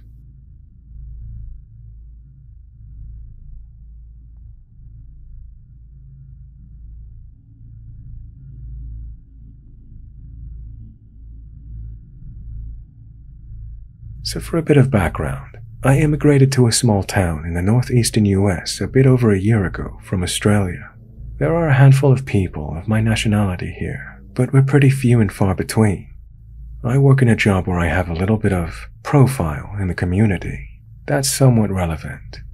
A few weeks ago at work, I see this message in my Facebook Other inbox, the one where messages from people I'm not friends with go to. It's obviously from a dude in the area, based on the limited information I can read from his profile, so I figured it was some random person who'd seen my work, found me on Facebook, and wanted to drop me a line. It happens every now and then, so I wasn't terribly fazed. It read, "Hello, how are you? I've been to Australia 3 times, for a total of a year and a half. I lived in Sydney and Melbourne. I went back in '93 and 2014. Please put in a friend request. I couldn't figure out how to do it from my end as there was no option. I hope to hear from you. Thanks, Phil." Later that night, I get home from work and I'm having dinner with my girlfriend, who owns a bar I work weekends at. She starts dying laughing and says, "Oh shit, I forgot to tell you, and you're going to kill me. My first customer today wanders in, and already I can tell he's a bit weird. He asks for a beer, I give him one, and he asks me what age ranges of women come in here. I tell him like 25 plus. He says, that's my age range, I'm 44, and keeps on rambling to her. Somehow he gets onto the topic of Australia, and he's been there a few times. She says, "Oh, my boyfriend is Australian actually," and I cut her dead off with, "Wait, is his name Phil?" She falls about laughing and says, "Yeah." I yelled, "Fuck me." Apparently he spent a good hour showing off his knowledge of my country's slang terms and geographical tidbits before asking where I lived, then asking my full name and whether I worked there. He told her he loves people my nationality and that he's a state-certified guide so he could take me out canoeing or hiking or whatever. Yeah, like I'm gonna fucking go into the woods with a strange guy who tracked me down over Facebook just because I'm from a country he loves. He goes back into the bar 2 nights later, a Friday night, and my girlfriend texts me, saying that he asked her whether he got my full name right because he sent me a Facebook message and I never responded. He then proceeded to repeat his repertoire of my country's lingo and told a handful of off-color jokes, offending at least one female bar patron. He said that he'd be back in the following night to see me. A snowstorm that weekend meant I dodged the bullet that Saturday night, but the following weekend, he walked in the door of the bar as I was seating a couple of customers. I gave him a token, "How's it going?" and he launches straight into, "Are you the Australian guy?" Fuck. "Well, I'm one of them," I said. He perches himself right on a bar stool in front of me, orders a beer, and proceeds to talk non-fucking stop. He rattles off all the places he's been to, countless random trivia facts about my country, and all of the places he wants to visit. He wasn't just intense and creepy. He had absolutely no situational awareness. It was a busy Saturday night in the bar. I'm the only bartender, and I'm running around the room serving people. But he wouldn't stop talking at me the entire time.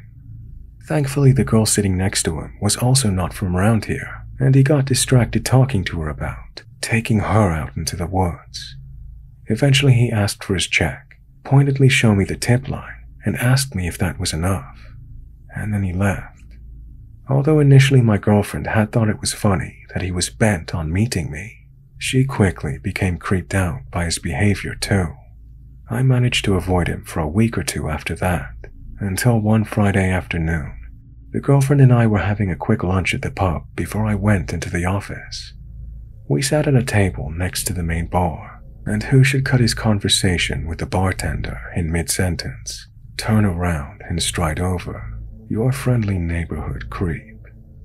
I've got something to show you, he said to me as he rummaged in the pocket of his jeans, before pulling out a large handful of loose change.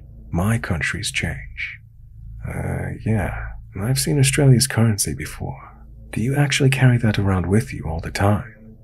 I love Australia, he said. Yeah, that much is fucking evident. He again gave me his shtick about how he wants to visit various cities, the third time I've heard it now, and again failed to recognize my half-turned away, ignoring him body language.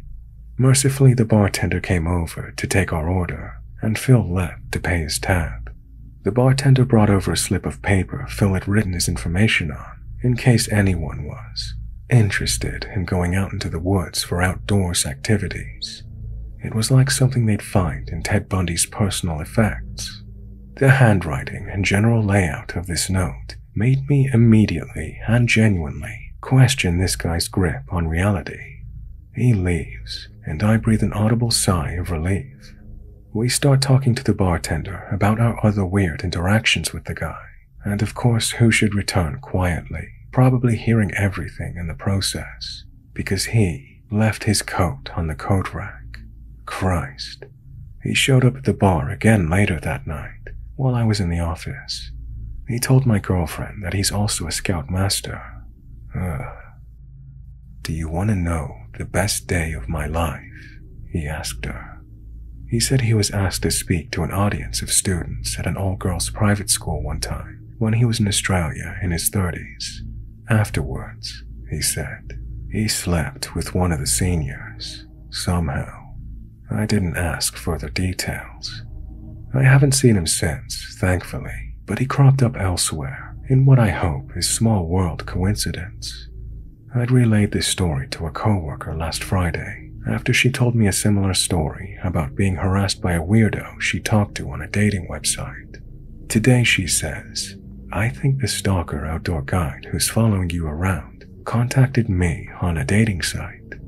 Sure enough, I look at his profile and it's him, no question.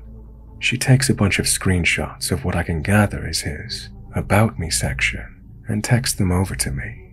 They are the ramblings of a madman.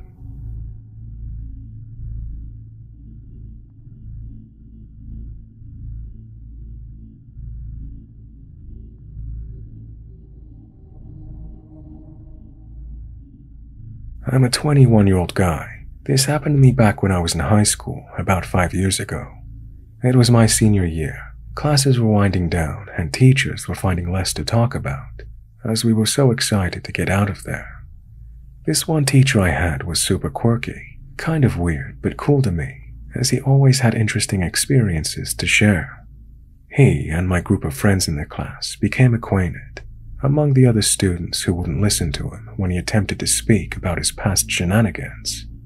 One day he brought up this oasis, as he called it, a place in the woods where he would visit when he was young. It was a clearing deep within the trees with dunes and a small beach, not too far from where we were going to school. We, of course, didn't believe him, so he showed us on Google Maps. Our naive selves thought that after school, we could attempt to reach this place, entering from a backyard closest to the clearing. We should have known that 40-something years later, the layout of the place would have changed. Come the end of the day, I gather up 3 of my closest friends. We all agree on the plan of using Google Maps as our GPS, after convincing one of our moms to drop us off with a lie of hanging at a friend's place. We made our way to the edge of the forest. God, I wish we called it quits then. We started out all right, I guess, making our way closer by climbing through the hordes of bushes and weeds. It was probably the most run-down, gross, dumped-on parts of the forest, with broken car parts and trash everywhere. Eventually, as we get closer to the supposed clearing, we hear a dog viciously bark in the distance. My alarms went off. What was a dog doing in the middle of the damn woods? It was fairly residential, so no hunting, but also no trails or any other reason to be out there. My friends were a mix of angry at me for suggesting this, and extremely anxious about how we're going to get through it. At this point, we just wanted to make it to the sandy beach part of the woods, which seemed so close judging by our distance on the maps. The closer we got, the louder the barking became. At this point, we weren't saying much to each other as I led. We were literally up Schitt's Creek with nowhere to go. The barking seemed like it was coming from everywhere. I could see a dirt clearing ahead, so I just told everybody to make a break for it. At least in the open, we could see what was coming at us.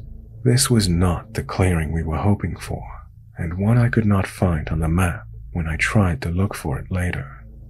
Off in the distance was a medium-sized makeshift building. It appeared to be made of plywood, painted gray and black. Above the door hung a giant animal skull with horns. I felt a pit in my stomach because I immediately knew this was the source of the barking, being as it was at its loudest. After managing to snap a picture, I stood there frozen, unsure of what to do next. I came back to my senses when I hear a deep and angry voice shout, "Hey, what the hell are you doing?" from somewhere close by the building. I'd officially had enough of this situation. I'd gotten all my friends into this mess, so I felt responsible for their safety. I told everyone we're just gonna have to bite the bullet and run blind through the woods.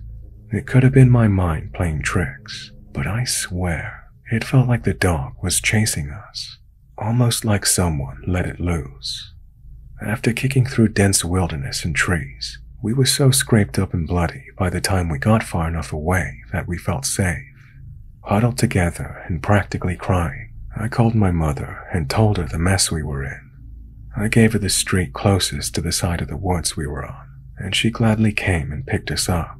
She said when she saw us on the side of the road, it looked like we'd been through hell and back. After that day, we barely spoke about it. We didn't even tell the teacher who started the whole thing, in fear of somehow getting him in trouble.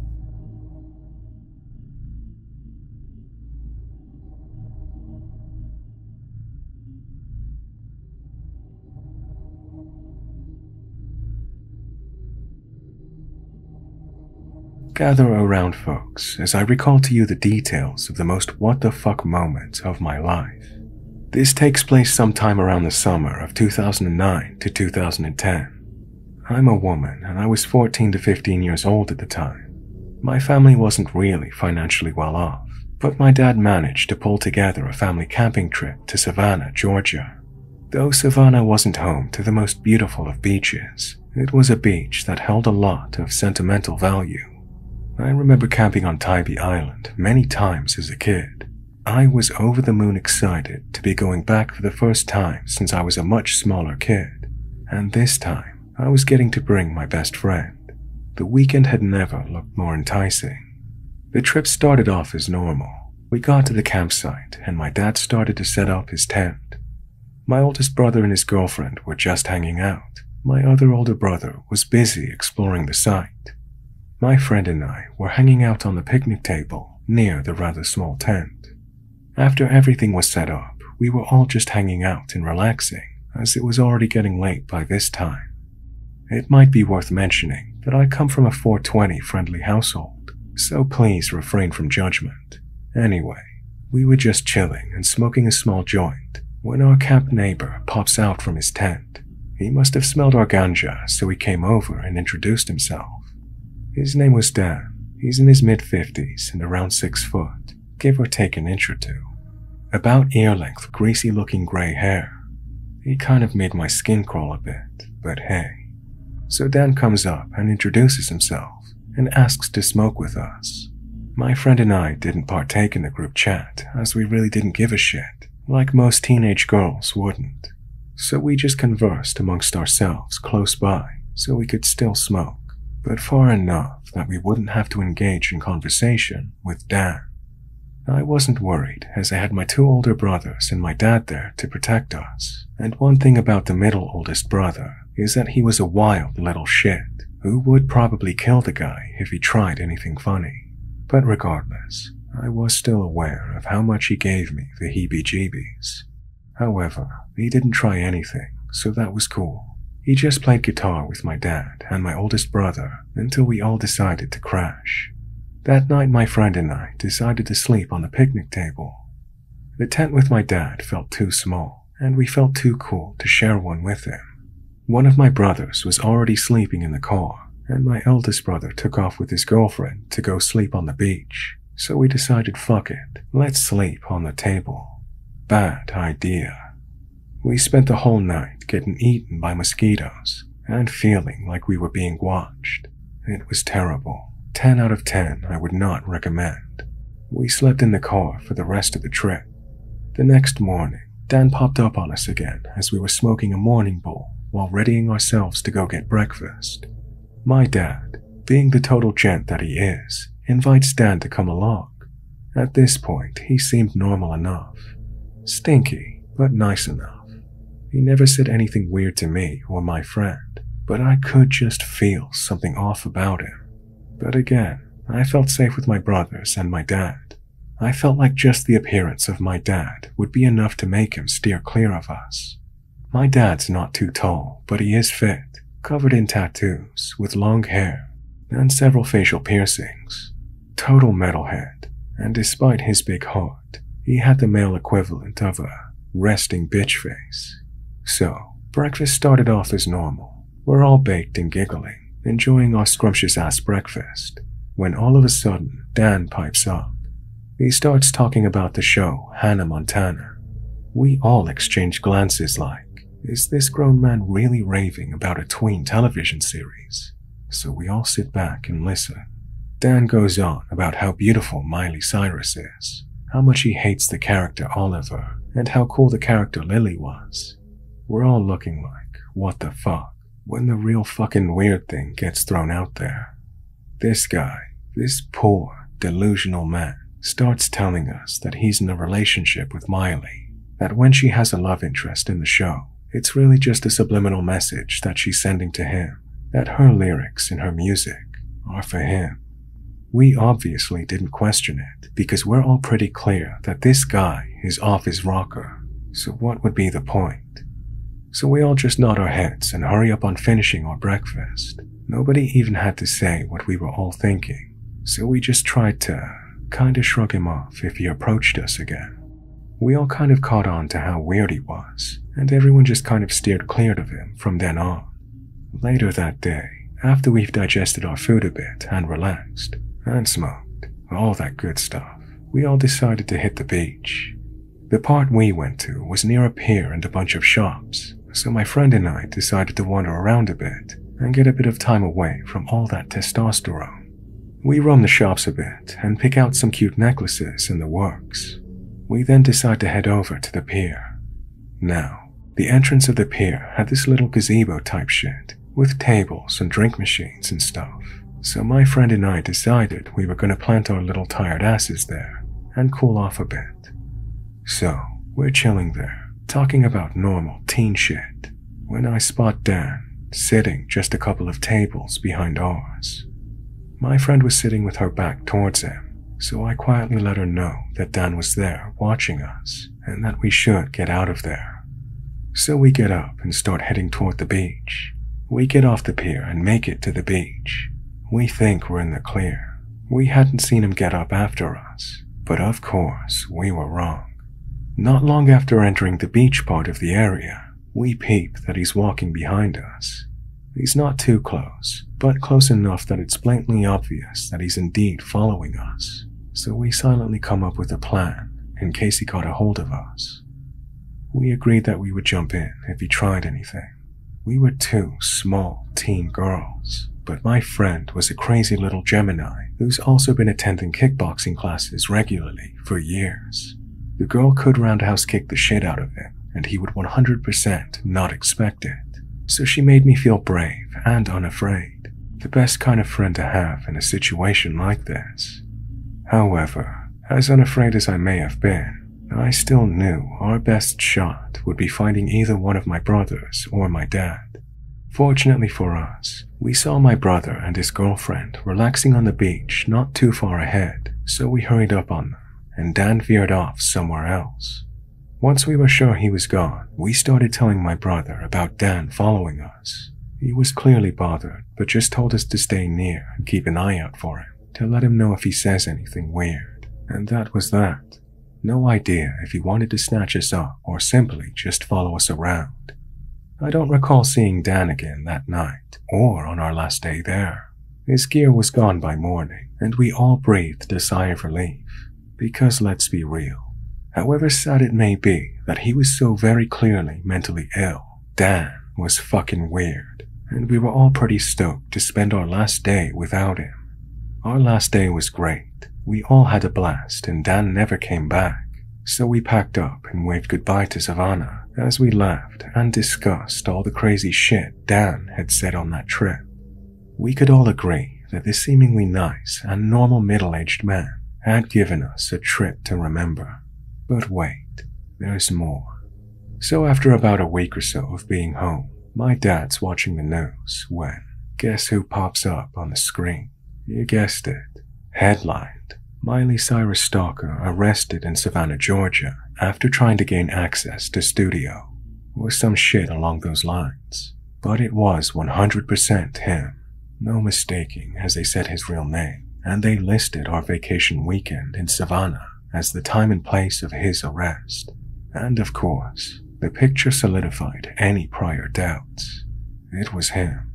So during that weekend, when he wasn't with us, he was actively stalking Miley Cyrus and was arrested for trying to get into that studio or wherever she was filming at. And that's why he wasn't there at the last day. So we decided, screw it, let's Google this guy. Turns out this wasn't the first time he'd been arrested for stalking her. Dan had been arrested in a couple different states as he'd been following her around the country. He genuinely believed that they were in love. We found a video of him on YouTube being interviewed by some news guy. Dan was talking about how he was there to see Miley and that he was going to ask her to marry him.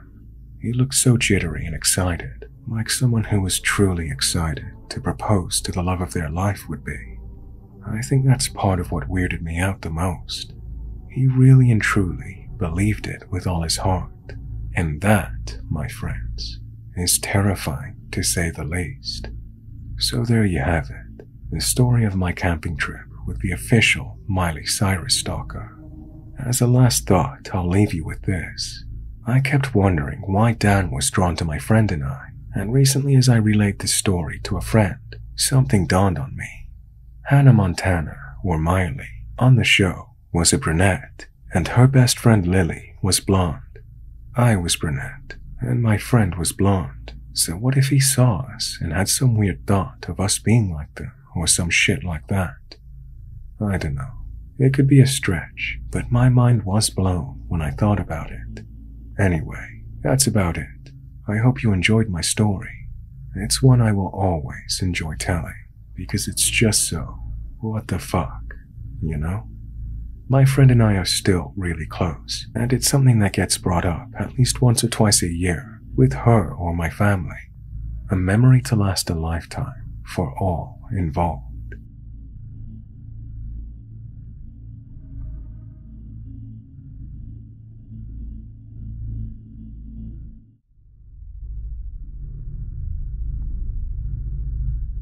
This happened about 10 years ago. Back then, I was really into dating websites, before the app days, before any kind of safety was in place. I would do quite well on these sites. I matched with people who were using the dating sites for the same reason I was. If you get me, we were looking for the same thing. I liked life. I was riding on my own confidence, daring myself to go bigger and bigger with these wild meetups. I was surprised one day to get matched with a 19-year-old. Her first message said, "Give me your email address." I was fine with the direct approach, so I sent it straight over to her. "You sound fun. I want to hang out with you." I couldn't believe my luck. I smiled and said to myself, "You can do that today if you want, honey. I'm in good shape." I decided to reply with, "Sounds great, but why don't we exchange photos before we meet?" I sent the best photo of myself I could, slightly fraudulent as it was a couple of years old, but hey, I bet I wasn't the only one on that site to do that. Shortly after, I received a photo back. She was hot. I punched the air. Life was sweet. She had a pretty sweet tan and a cute pouty look on her face. I was into it. It was a home run. We were both really into meeting up, so we set up a date. Things moved quickly. She would send emails like, "I don't want to go very far. I only have a moped. It would be sweet if you drove to come get me." This was kind of annoying as I wanted to avoid driving so I could drink, but since she was pretty hot, I guess I could just get loaded when I got home later. I decided I'd take her out to karaoke and dinner, and then, if there was a chance, drive somewhere secluded with her. And, well, yeah. The day of the date arrived, and we planned on meeting at a home improvement store's car park at 6. That's kind of weird, but okay. I got myself looking good and brought protection. I was sure that I was going to have a great night. I just hoped the car would be big enough. Then my brother said he had to use our shared car. This was such a pain in the ass, as I would have to take our older, shittier van-looking car. There went my chances. I told her I'd be in a white minivan. Then my brother, as if he was some kind of saint, told me that he didn't need to use the sedan anymore. Thanks, bro, you're a lifesaver, I thought. The sedan was way more cooler looking and roomy. The game was back on. I had a great feeling about the night ahead. Things were going my way. I was set to arrive at the home improvement store about 5 minutes ahead of the arranged meeting time. I thought I would drive around the parking lot to see if she was early too. I was about to turn into the car park when I got an email from her saying, "Are you here yet?" I replied with, "I'll be there soon." I couldn't see in the car park, so I didn't understand why she was asking me if I was there yet. Then I saw a woman about 10 meters up ahead. I actually shuddered because this seemed all wrong. She didn't mention anything about bringing a friend. This was beginning to look a little sinister. I saw her sat in a minivan's passenger seat, chatting to some guy in the driver's seat. I drove a little away from the van and parked up. I pulled my hat down over my face. I wanted to see what would happen when I messaged her next. She got out of the minivan and spoke to someone in the car parked next to it. Then 2 other men came over and spoke to her. This really sent some chills up my spine. It was so crazy. What were her plans for me? Extortion? Blackmail? She emailed me, "Well, are you close?" I replied with, I got a stomachache. I'm in the bathroom." A moment or two after I sent it, I saw a couple of men jump out the minivan and walk into the home improvement store. They were probably going to check the bathrooms. "Where are you?" she replied. I stopped off at a convenience store nearby. She must have called the men back, because in a matter of moments they were all in the van and the car again. They left and headed the way I came. I drove in the opposite direction as fast as I could. I sent her a message saying that I was too sick to meet up, and I never heard from her again. I have learned since not to give out personal information and always make sure the meeting place is somewhere neutral with lots of people nearby. Don't bring too many personal possessions and items of ID, and if something doesn't feel right, always consult the police.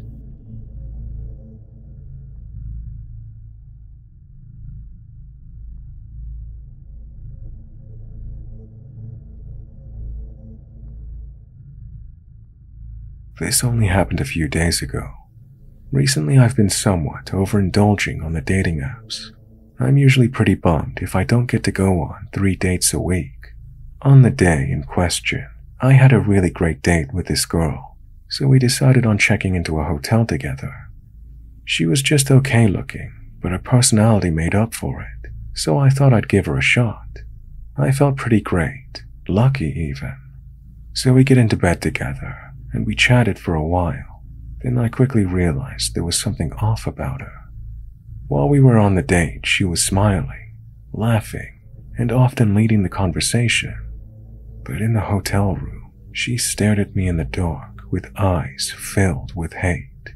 Her scowl was terrifying. She didn't speak at all. It was as if she had a complete change in a matter of moments. "Did I say something to upset you?" I asked. "Oh no, not at all." She smiled, and then her face returned to that frightening scowl. This is bad, I thought. But I'd already paid for the hotel, so I thought, I went to take a shower first. The shower room was fitted with frosted glass, so you could see the bedroom from in there.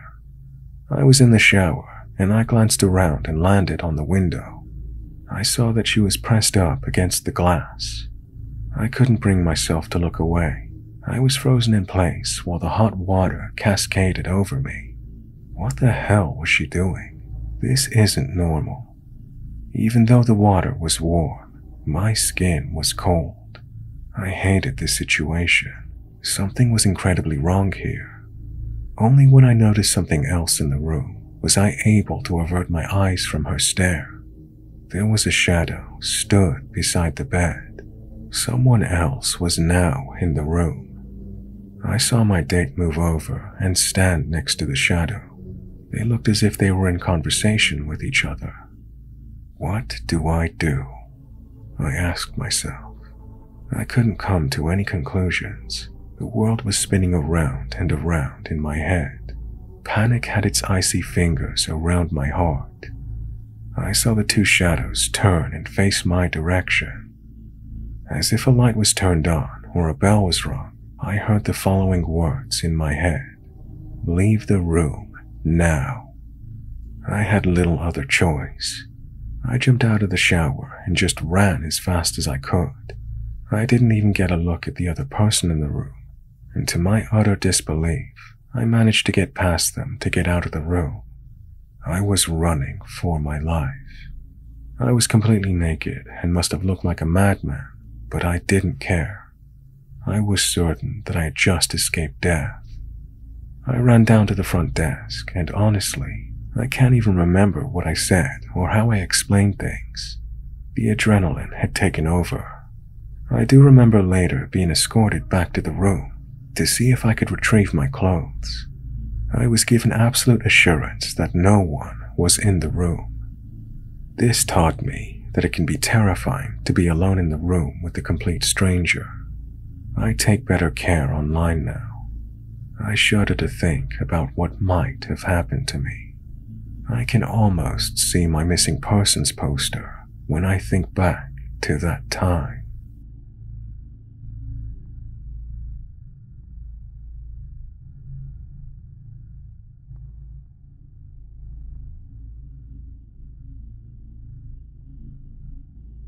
I'm a 35-year-old man. This is a really weird and mysterious thing that happened to me.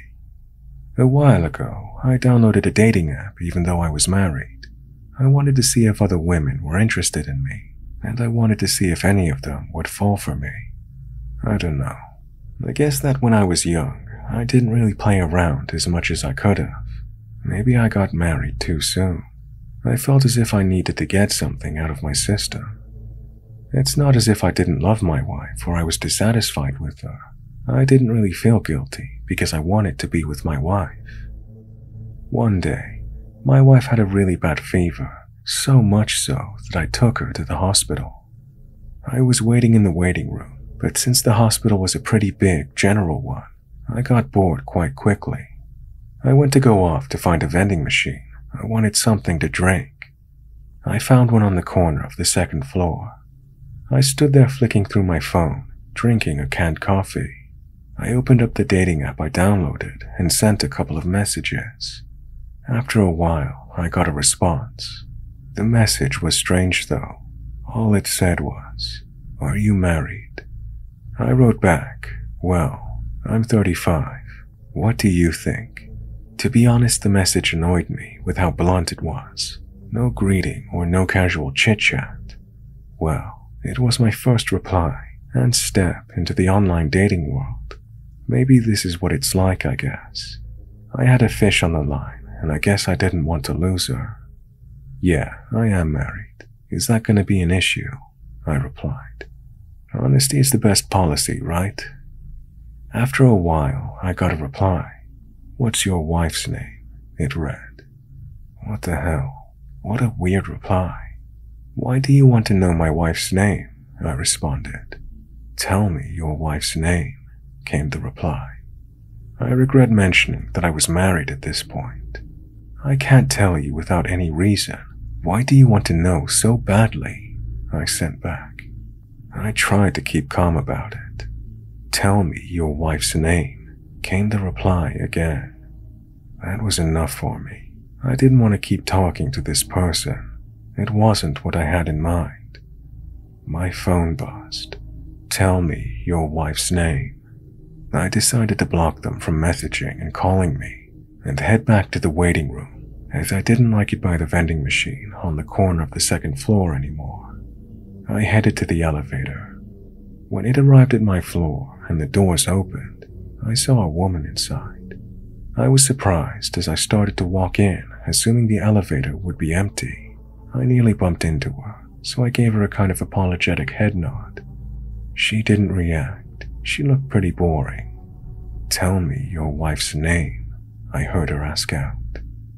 I bolted out of the elevator, terrified, and ran down the stairs to the waiting room. My wife had finished her medical evaluation and greeted me with a pout. She scolded me for not being there for her. I still don't understand what happened that day. How the hell was any of that possible? Did I just misunderstand what that woman said? Or was this some sort of karmic punishment for me attempting to play around? You know, was there some other force at work that day? All I know is that I've never played around with dating apps since, and I'm glad I didn't go any further with them. If anyone is considering this, then please reconsider. If you love your partner, do not do them wrong.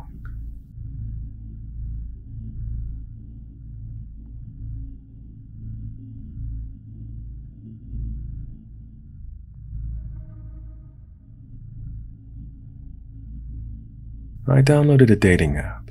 It was mainly because I was bored, to be honest. I found the profile of someone I went to high school with. I thought that it must have been her, since she was still living in my hometown, and so was I. I checked out her screen name and her hobbies, but the moment I saw her profile, there was no mistake. I decided to shoot her a message to see what she was up to. I always liked her. Our conversation is as follows. Hey, do you remember me? We went to high school together. How are you? I got a reply almost immediately. Oh, hey. Wow, it's been a while. I'm doing great. How about you? Yeah, when I saw your photo, I knew it was you. Wow, you haven't changed a bit, as you're still as cute as you were in high school. What are you up to these days? I replied. I'm still studying. Working hard. I'm going to college, she sent back. Hey, are you going to the university that's close by? Seems to be the right choice. It's pretty close. Yeah, that's right, she replied. Yeah, I always thought you would go for. You always did well at school. Not really. The road near my house is under construction. It makes it so hard to study. Oh, do you mean Mason Street? I didn't know that was being worked on. Yeah, that's the one. I think they're building something nearby my house too, she said. Probably in the vacant lot, next to the convenience store. Oh yeah, right. Wow, you remember where I live really well. What else? Yes, we used to play by your house all the time when we were kids, didn't we? Of course I remember. Remember that day when we skipped school to hang out in the park? The one right next to your house, and we just ate ice cream all day. That was the best. The next reply that came back made my spine turn to ice. Thanks. I know where she lives now. I guessed at this point, I wasn't speaking to the girl who I skipped school with all those years ago. I'm guessing that it was a person who wanted to find some information. Maybe a stalker. Did I just give a stalker her address?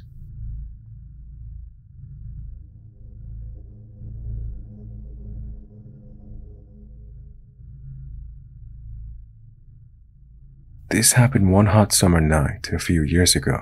I was out with my friend on a drive. He turned to me as I was driving and asked me if I was up for meeting some women. He pulled out his phone and started swiping through Tinder. I agreed since, it's always nice to meet women and I just bought a car, so I had that going for me. Plus, I had the app myself, and it was in its height of popularity, so I jumped at the chance. "You just leave the matching the girls to me, man," I said. I was so full of confidence. I had a bit of reputation back then with the ladies. I'm not exactly proud of it these days. I started swiping and quickly reached my limit, all the while my friend was giggling next to me. After about 20 minutes, I got a match, and as soon as I got the match, I got a message. It was amazing. The message was even better. It said, "Hi, what are you up to tonight? You want to spend some time with me and my friend? I think we could have a great night. What do you say?" That sent me and my friend into frenzy. We couldn't believe our luck. I asked my friend what he thought, and he literally ripped the phone out of my hand to reply. So, 2 stupid men took the bait and courageously drove into the night to meet up with these complete strangers without knowing what the hell awaited them. We sped to the agreed meeting point, but we couldn't see anyone there.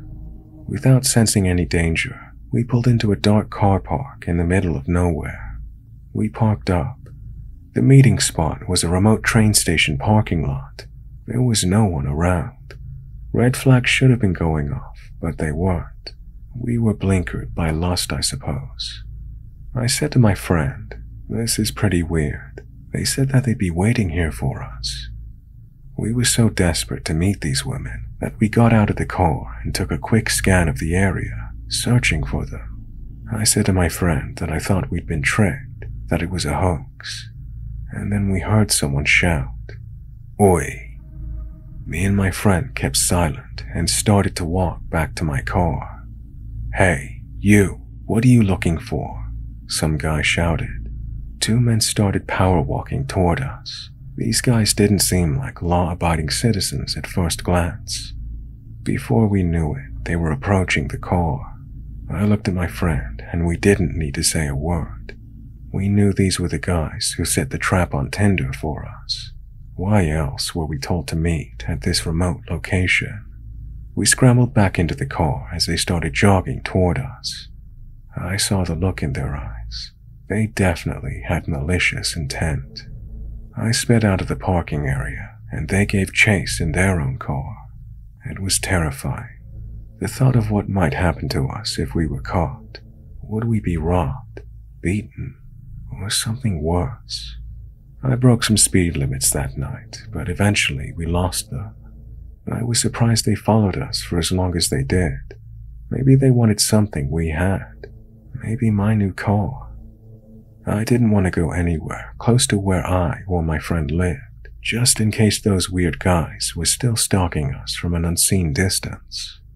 We just kept driving and agreed to make sure we were about an hour away from our town. We stayed away from our homes until about 4 a.m. that night, and then we returned completely exhausted and nerve-wracked. Since that day, I have avoided dating apps.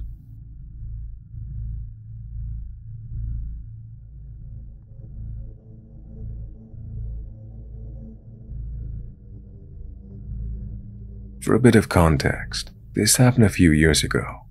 I live in England, and I was 23 at the time. I had come out of a serious long-term relationship at 22. We were engaged. I was absolutely broken. I didn't even think about dating or any type of love interests for at least a year. I worked hard to put myself back together and had seen a counselor. I was also taking anti-anxiety medication. I decided it was time to try and find love again. Big mistake. I met a man on Tinder. He was 27 and seemed really friendly. We hit it off really quickly. We went on a fair few dates and saw each other for a few months. As the relationship progressed, he started to get more and more possessive. He didn't like the fact I had my own job, my own friends, my own house, or a close relationship with my family. I knew I had to cut things off quickly because it was becoming too much to handle. I could not survive another horrific relationship experience. I was already too fragile. I told him that I still wasn't ready to get serious with someone and needed to spend more time alone to look after myself. He took it well.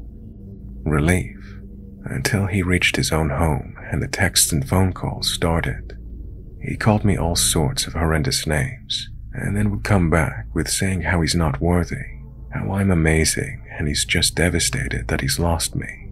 I firmly told him that I had meant what I said, and that things were not going to happen. He accepted this for a while.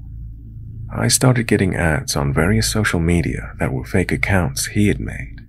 He called me on various numbers, withheld numbers, public phone numbers. He turned up on my drive without warning. He turned up at my place of work and harassed a colleague. I threatened him with police action if he did not stop, and I moved back in with my parents as I did not feel safe at home. For months he had tried to contact me in various ways. It became exhausting trying to block him from my life. Then one day he changed his tactics. My grandfather had recently passed away, and we were very close. I visited his grave weekly to put flowers on it and sit and think. I arrived one morning, and there's a letter on the grave. Only myself and my family ever go there, so I was very confused. It was from Jay, begging me to take him back, telling me he would do anything and everything to make me his again. It got threatening towards the end, and I decided that enough was enough. This had gone too far. I contacted the police and had a restraining order put in place. I am still not confident enough to date again. I guess you could say I'm scarred. Anyway, graveside caller, stay away from my family.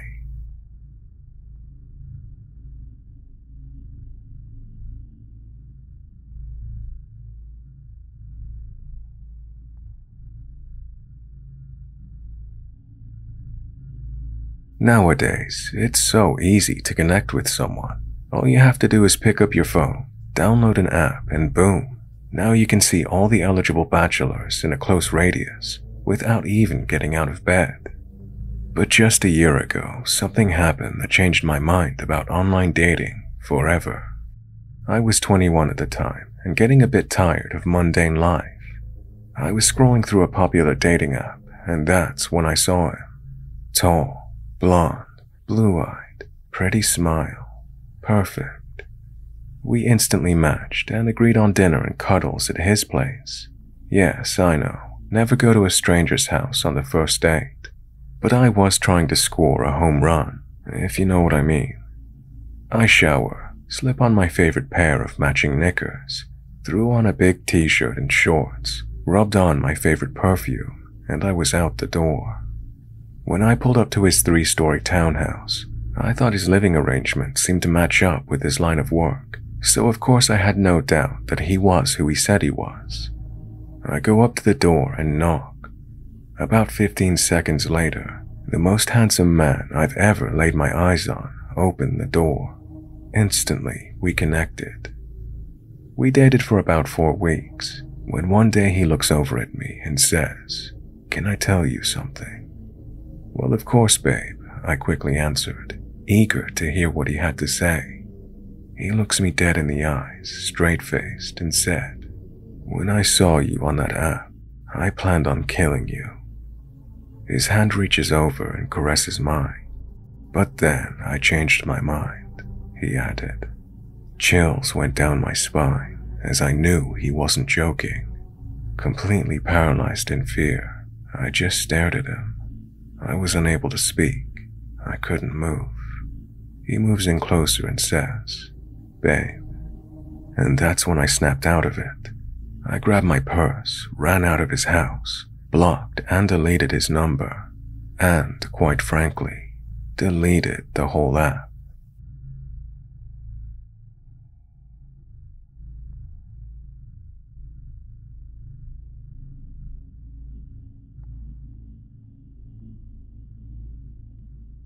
This happened in 2011. I'd just gotten out of a rough relationship a few months prior to this happening. My friends encouraged me to try dating again, so I caved and made a profile on the website, Plenty of Fish. I was surprised with how many messages I'd received within the first few hours. Most were just people saying hi or asking to hook up. I wasn't looking for a hookup, so I ignored those messages. After about a week, a guy roughly an hour away from me messaged.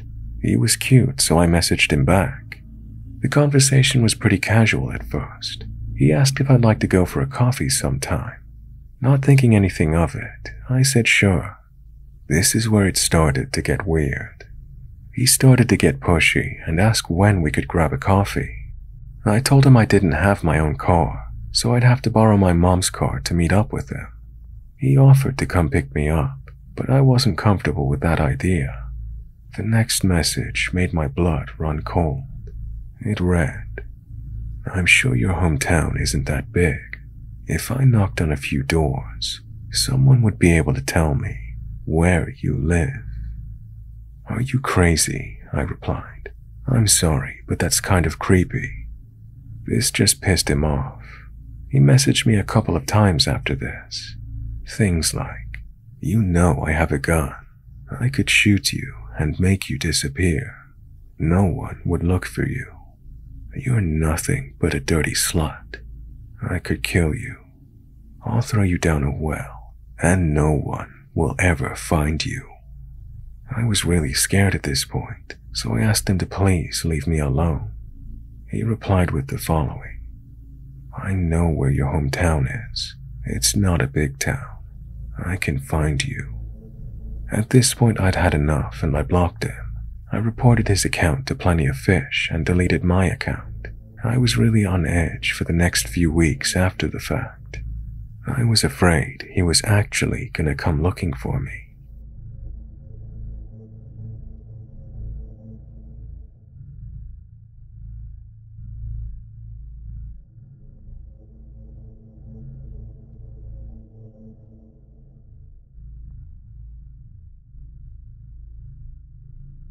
I matched with a guy on Bumble. He seemed like a nice guy, and after talking to him for a bit, I found out he owns and runs a bakery just down the street from my workplace. Since it was the BFF version, I wasn't looking for anything. He told me to drop by his bakery sometime so we could chat, and he could feed me brownies. I popped by one evening, and he was such a sweetheart, getting me to try a few things he'd baked. Got one of his employees to sing for me, and we went out for a walk to talk about ourselves. He even packed me a few things to take for my mom. I thought it was really sweet. We talked about being just friends and seeing how things pan out. The next day we texted each other all day, and he asked me out for lunch. He took me to a 5-star hotel. Things were going pretty normal until he started feeding me with his hand, and then he asked if he could hold my hand.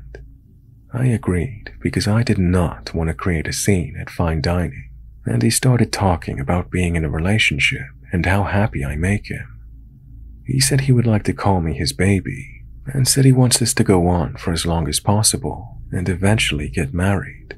He talked about how he wants to spoil me and build an empire so I don't have to work for money. I couldn't speak up because the restaurant was so quiet, and I didn't know how he would react. He kept touching my face, kissing my forehead, and mouthing "I love you" to me. I was frozen, and the thing that scared me the most was we ordered coffee after the last meal, and he started shouting to call the waiter and said we've been waiting for 30 minutes for coffee when it'd only been a few minutes. I was so embarrassed and scared and tried to calm him down. Now he keeps calling me baby and texting me sweet things, calling me on the phone when I don't reply to his messages. He said he doesn't know anything about me, but he's fallen for me. We've only met twice and spoken maybe for 5 or 6 days. He said his first love passed away, and he's been struggling mentally since then. And after having lost a lot of close ones after the incident, he says he's been able to finally get a full night's sleep after he met me. He kept calling me and talks about getting married. I finally sent him a message saying I thought he was a sweet person, but it was getting too much for me to handle when we didn't even know each other. I've blocked him from everywhere and started taking a different route to and from work. I was so scared, and thinking about it too much was taking a toll on me. I felt so relieved after sending the message and blocking him.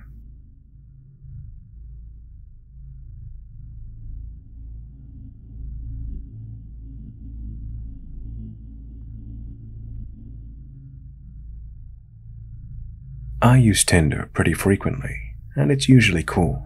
Just meeting people, chilling, smoking with most of them. So I match with this one guy named Charlie, and he seems cool. He's really cute, and he plays music, which is really appealing to me as I also sing and play piano. We talk for a little while, and I agree to meet him at his house. Mistake number 1. Why did I think it was a good idea to meet a stranger in their home? I don't drive, so I take an Uber over. It's a decent way away, so it's kind of pricey.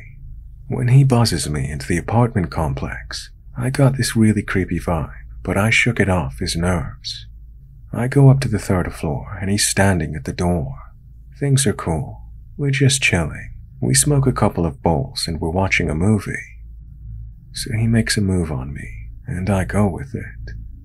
We end up on the bed, and we're obviously engaged in adult activities, when out of nowhere, he wraps his hand around my neck, hard. Now that's all fine and good with me. I mean, I can dig that in the right setting, but alone in a stranger's house, when he didn't even check to see if it was cool, is not one of those settings. So I literally can't breathe, and I'm fairly certain I'm turning blue at this point, and he's just relentless. He's now yelling in my face, "Are you scared?" with this wild look in his eyes. I'm like, "Fuck yes, I'm scared. You're trying to kill me right now." I started to struggle, and he was gripping even harder. I'm not even kidding you guys. I seriously thought I was going to die. By some miracle, I wriggle out of his grasp and start screaming. He's yelling at me to calm down, and I'm frantically trying to put my clothes on. He grabs my wrist as I'm trying to leave, and I use all of my strength to pull away from him and slam the door. I get home and I look in the mirror, and I have a hell of a bruise on my neck. I try to cover it up with makeup to no avail. I straight up look like I was almost strangled to death. Then he texts me saying, "I think you need more than one dick." And I'm like, "Oh really? You want to bring a friend and kill me together? How lovely." Anyways, I blocked him and reported him on Tinder. I wish I could have done more, because I seriously think he would have killed me. I've been debating going to the police, but the bruises are gone, and it's a he said, she said thing. But I'm really starting to wonder if I should, because the next girl might not be so lucky.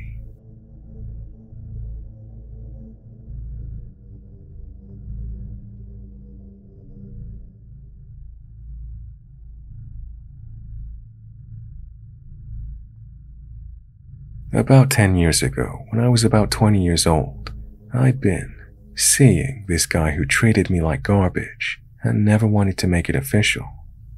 I was really hung up and figured the best way to get over him was to find someone else to occupy my time. So I made the leap to online dating. Online dating at this time was not a picture and swiping. It was a sea of cringy bios and lists of likes and dislikes a mile long. Anyways, on one of these online dating stints I would go on every 6 months or so, I met this overly friendly guy who was very determined for a cup of coffee. I begrudgingly agreed and met him at a local Starbucks. But I had a friend of mine meeting me there in about an hour or two as a backup. While this guy was a little short, he was kind of cute. He kind of resembled Andy Samberg. He would stare at me without blinking for long periods of time and never took his eyes off of me. Like, at all. Anyway, he started calling me the Selena to his Justin within 15 minutes of meeting. I got creeped, and luckily my friend showed up early, so I bailed. Fast. While I was walking away, this guy just stood there, watching as I sat with my friend to work on our project for university. He didn't move a muscle for almost half an hour, except to send me text after text such as, "See you later, baby," and "I'm so lucky to have found you." When we finally left, I got to my car. I finally responded to his texts and shut him down as nicely as possible. But while being clear, I had no intention of ever seeing him again. Then I blocked him.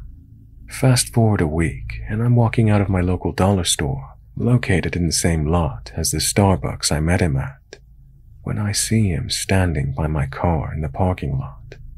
Praying he didn't see me, I booked it into the Walmart next door, crouched in the crowd. This man must have seen me, because I see him enter the Walmart scanning avidly. I took my chance and ran back to my car like a track star. While leaving the parking lot stuck in a line of cars, this guy walks alongside my car, just staring at me, waiting for me to look over. While finally pulling out of the lot, I see him in my rear view, still standing there, staring. Needless to say, I took a long break from online dating and deleted my account. Extremely concerned this guy hung out in the shopping complex for a week, waiting to see me, I avoided it as much as possible, for as long as possible.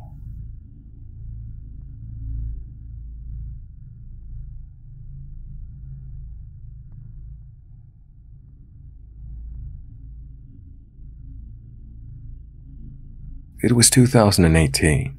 I just moved out of my parents' place for the first time, into a little flat in my local area.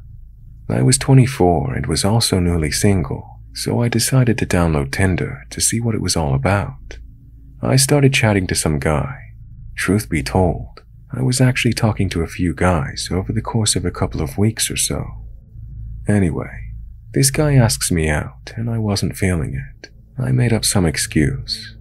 We continued to chat for another week or so. Now it was a Friday evening. I just finished work and was walking home when I checked my phone. I had a message from this guy asking me out again. It also asked me what time I wanted picking up. I made up an excuse again and dismissed it. I finally got back home to my flat and began my weekly routine of cleaning and sorting out my laundry when I heard a knock at my door. I wasn't expecting anybody. I stopped what I was doing and walked into the kitchen and peered out the window to see who it was before I opened the door. Stood there was a dark-haired man holding a small bunch of flowers. I was confused. I opened the door and I can only imagine how confused I must have looked. He said his name and I just stood there, confused as to how he even knew where I lived. He continued to tell me to get my coat and that we were going out, but I kept telling him I couldn't go.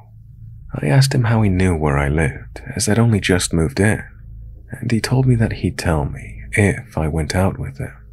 I refused. He then asked if he could at least come in.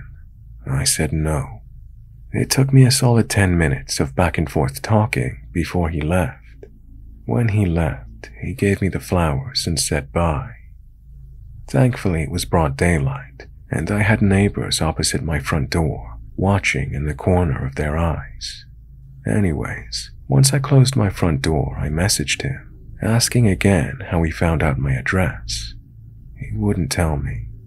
He just kept saying he knew people. I then followed this up with a message, telling him not to contact me ever again, and that him showing up uninvited is not acceptable. Especially when I never even told him where I lived to begin with. I threw the flowers he gave me in the bin, and to this day, I've not spoken to him since. I also moved out of the flat after my 6-month initial term was up. I'm guessing he was trying to be spontaneous and romantic, but it just ended up being really creepy.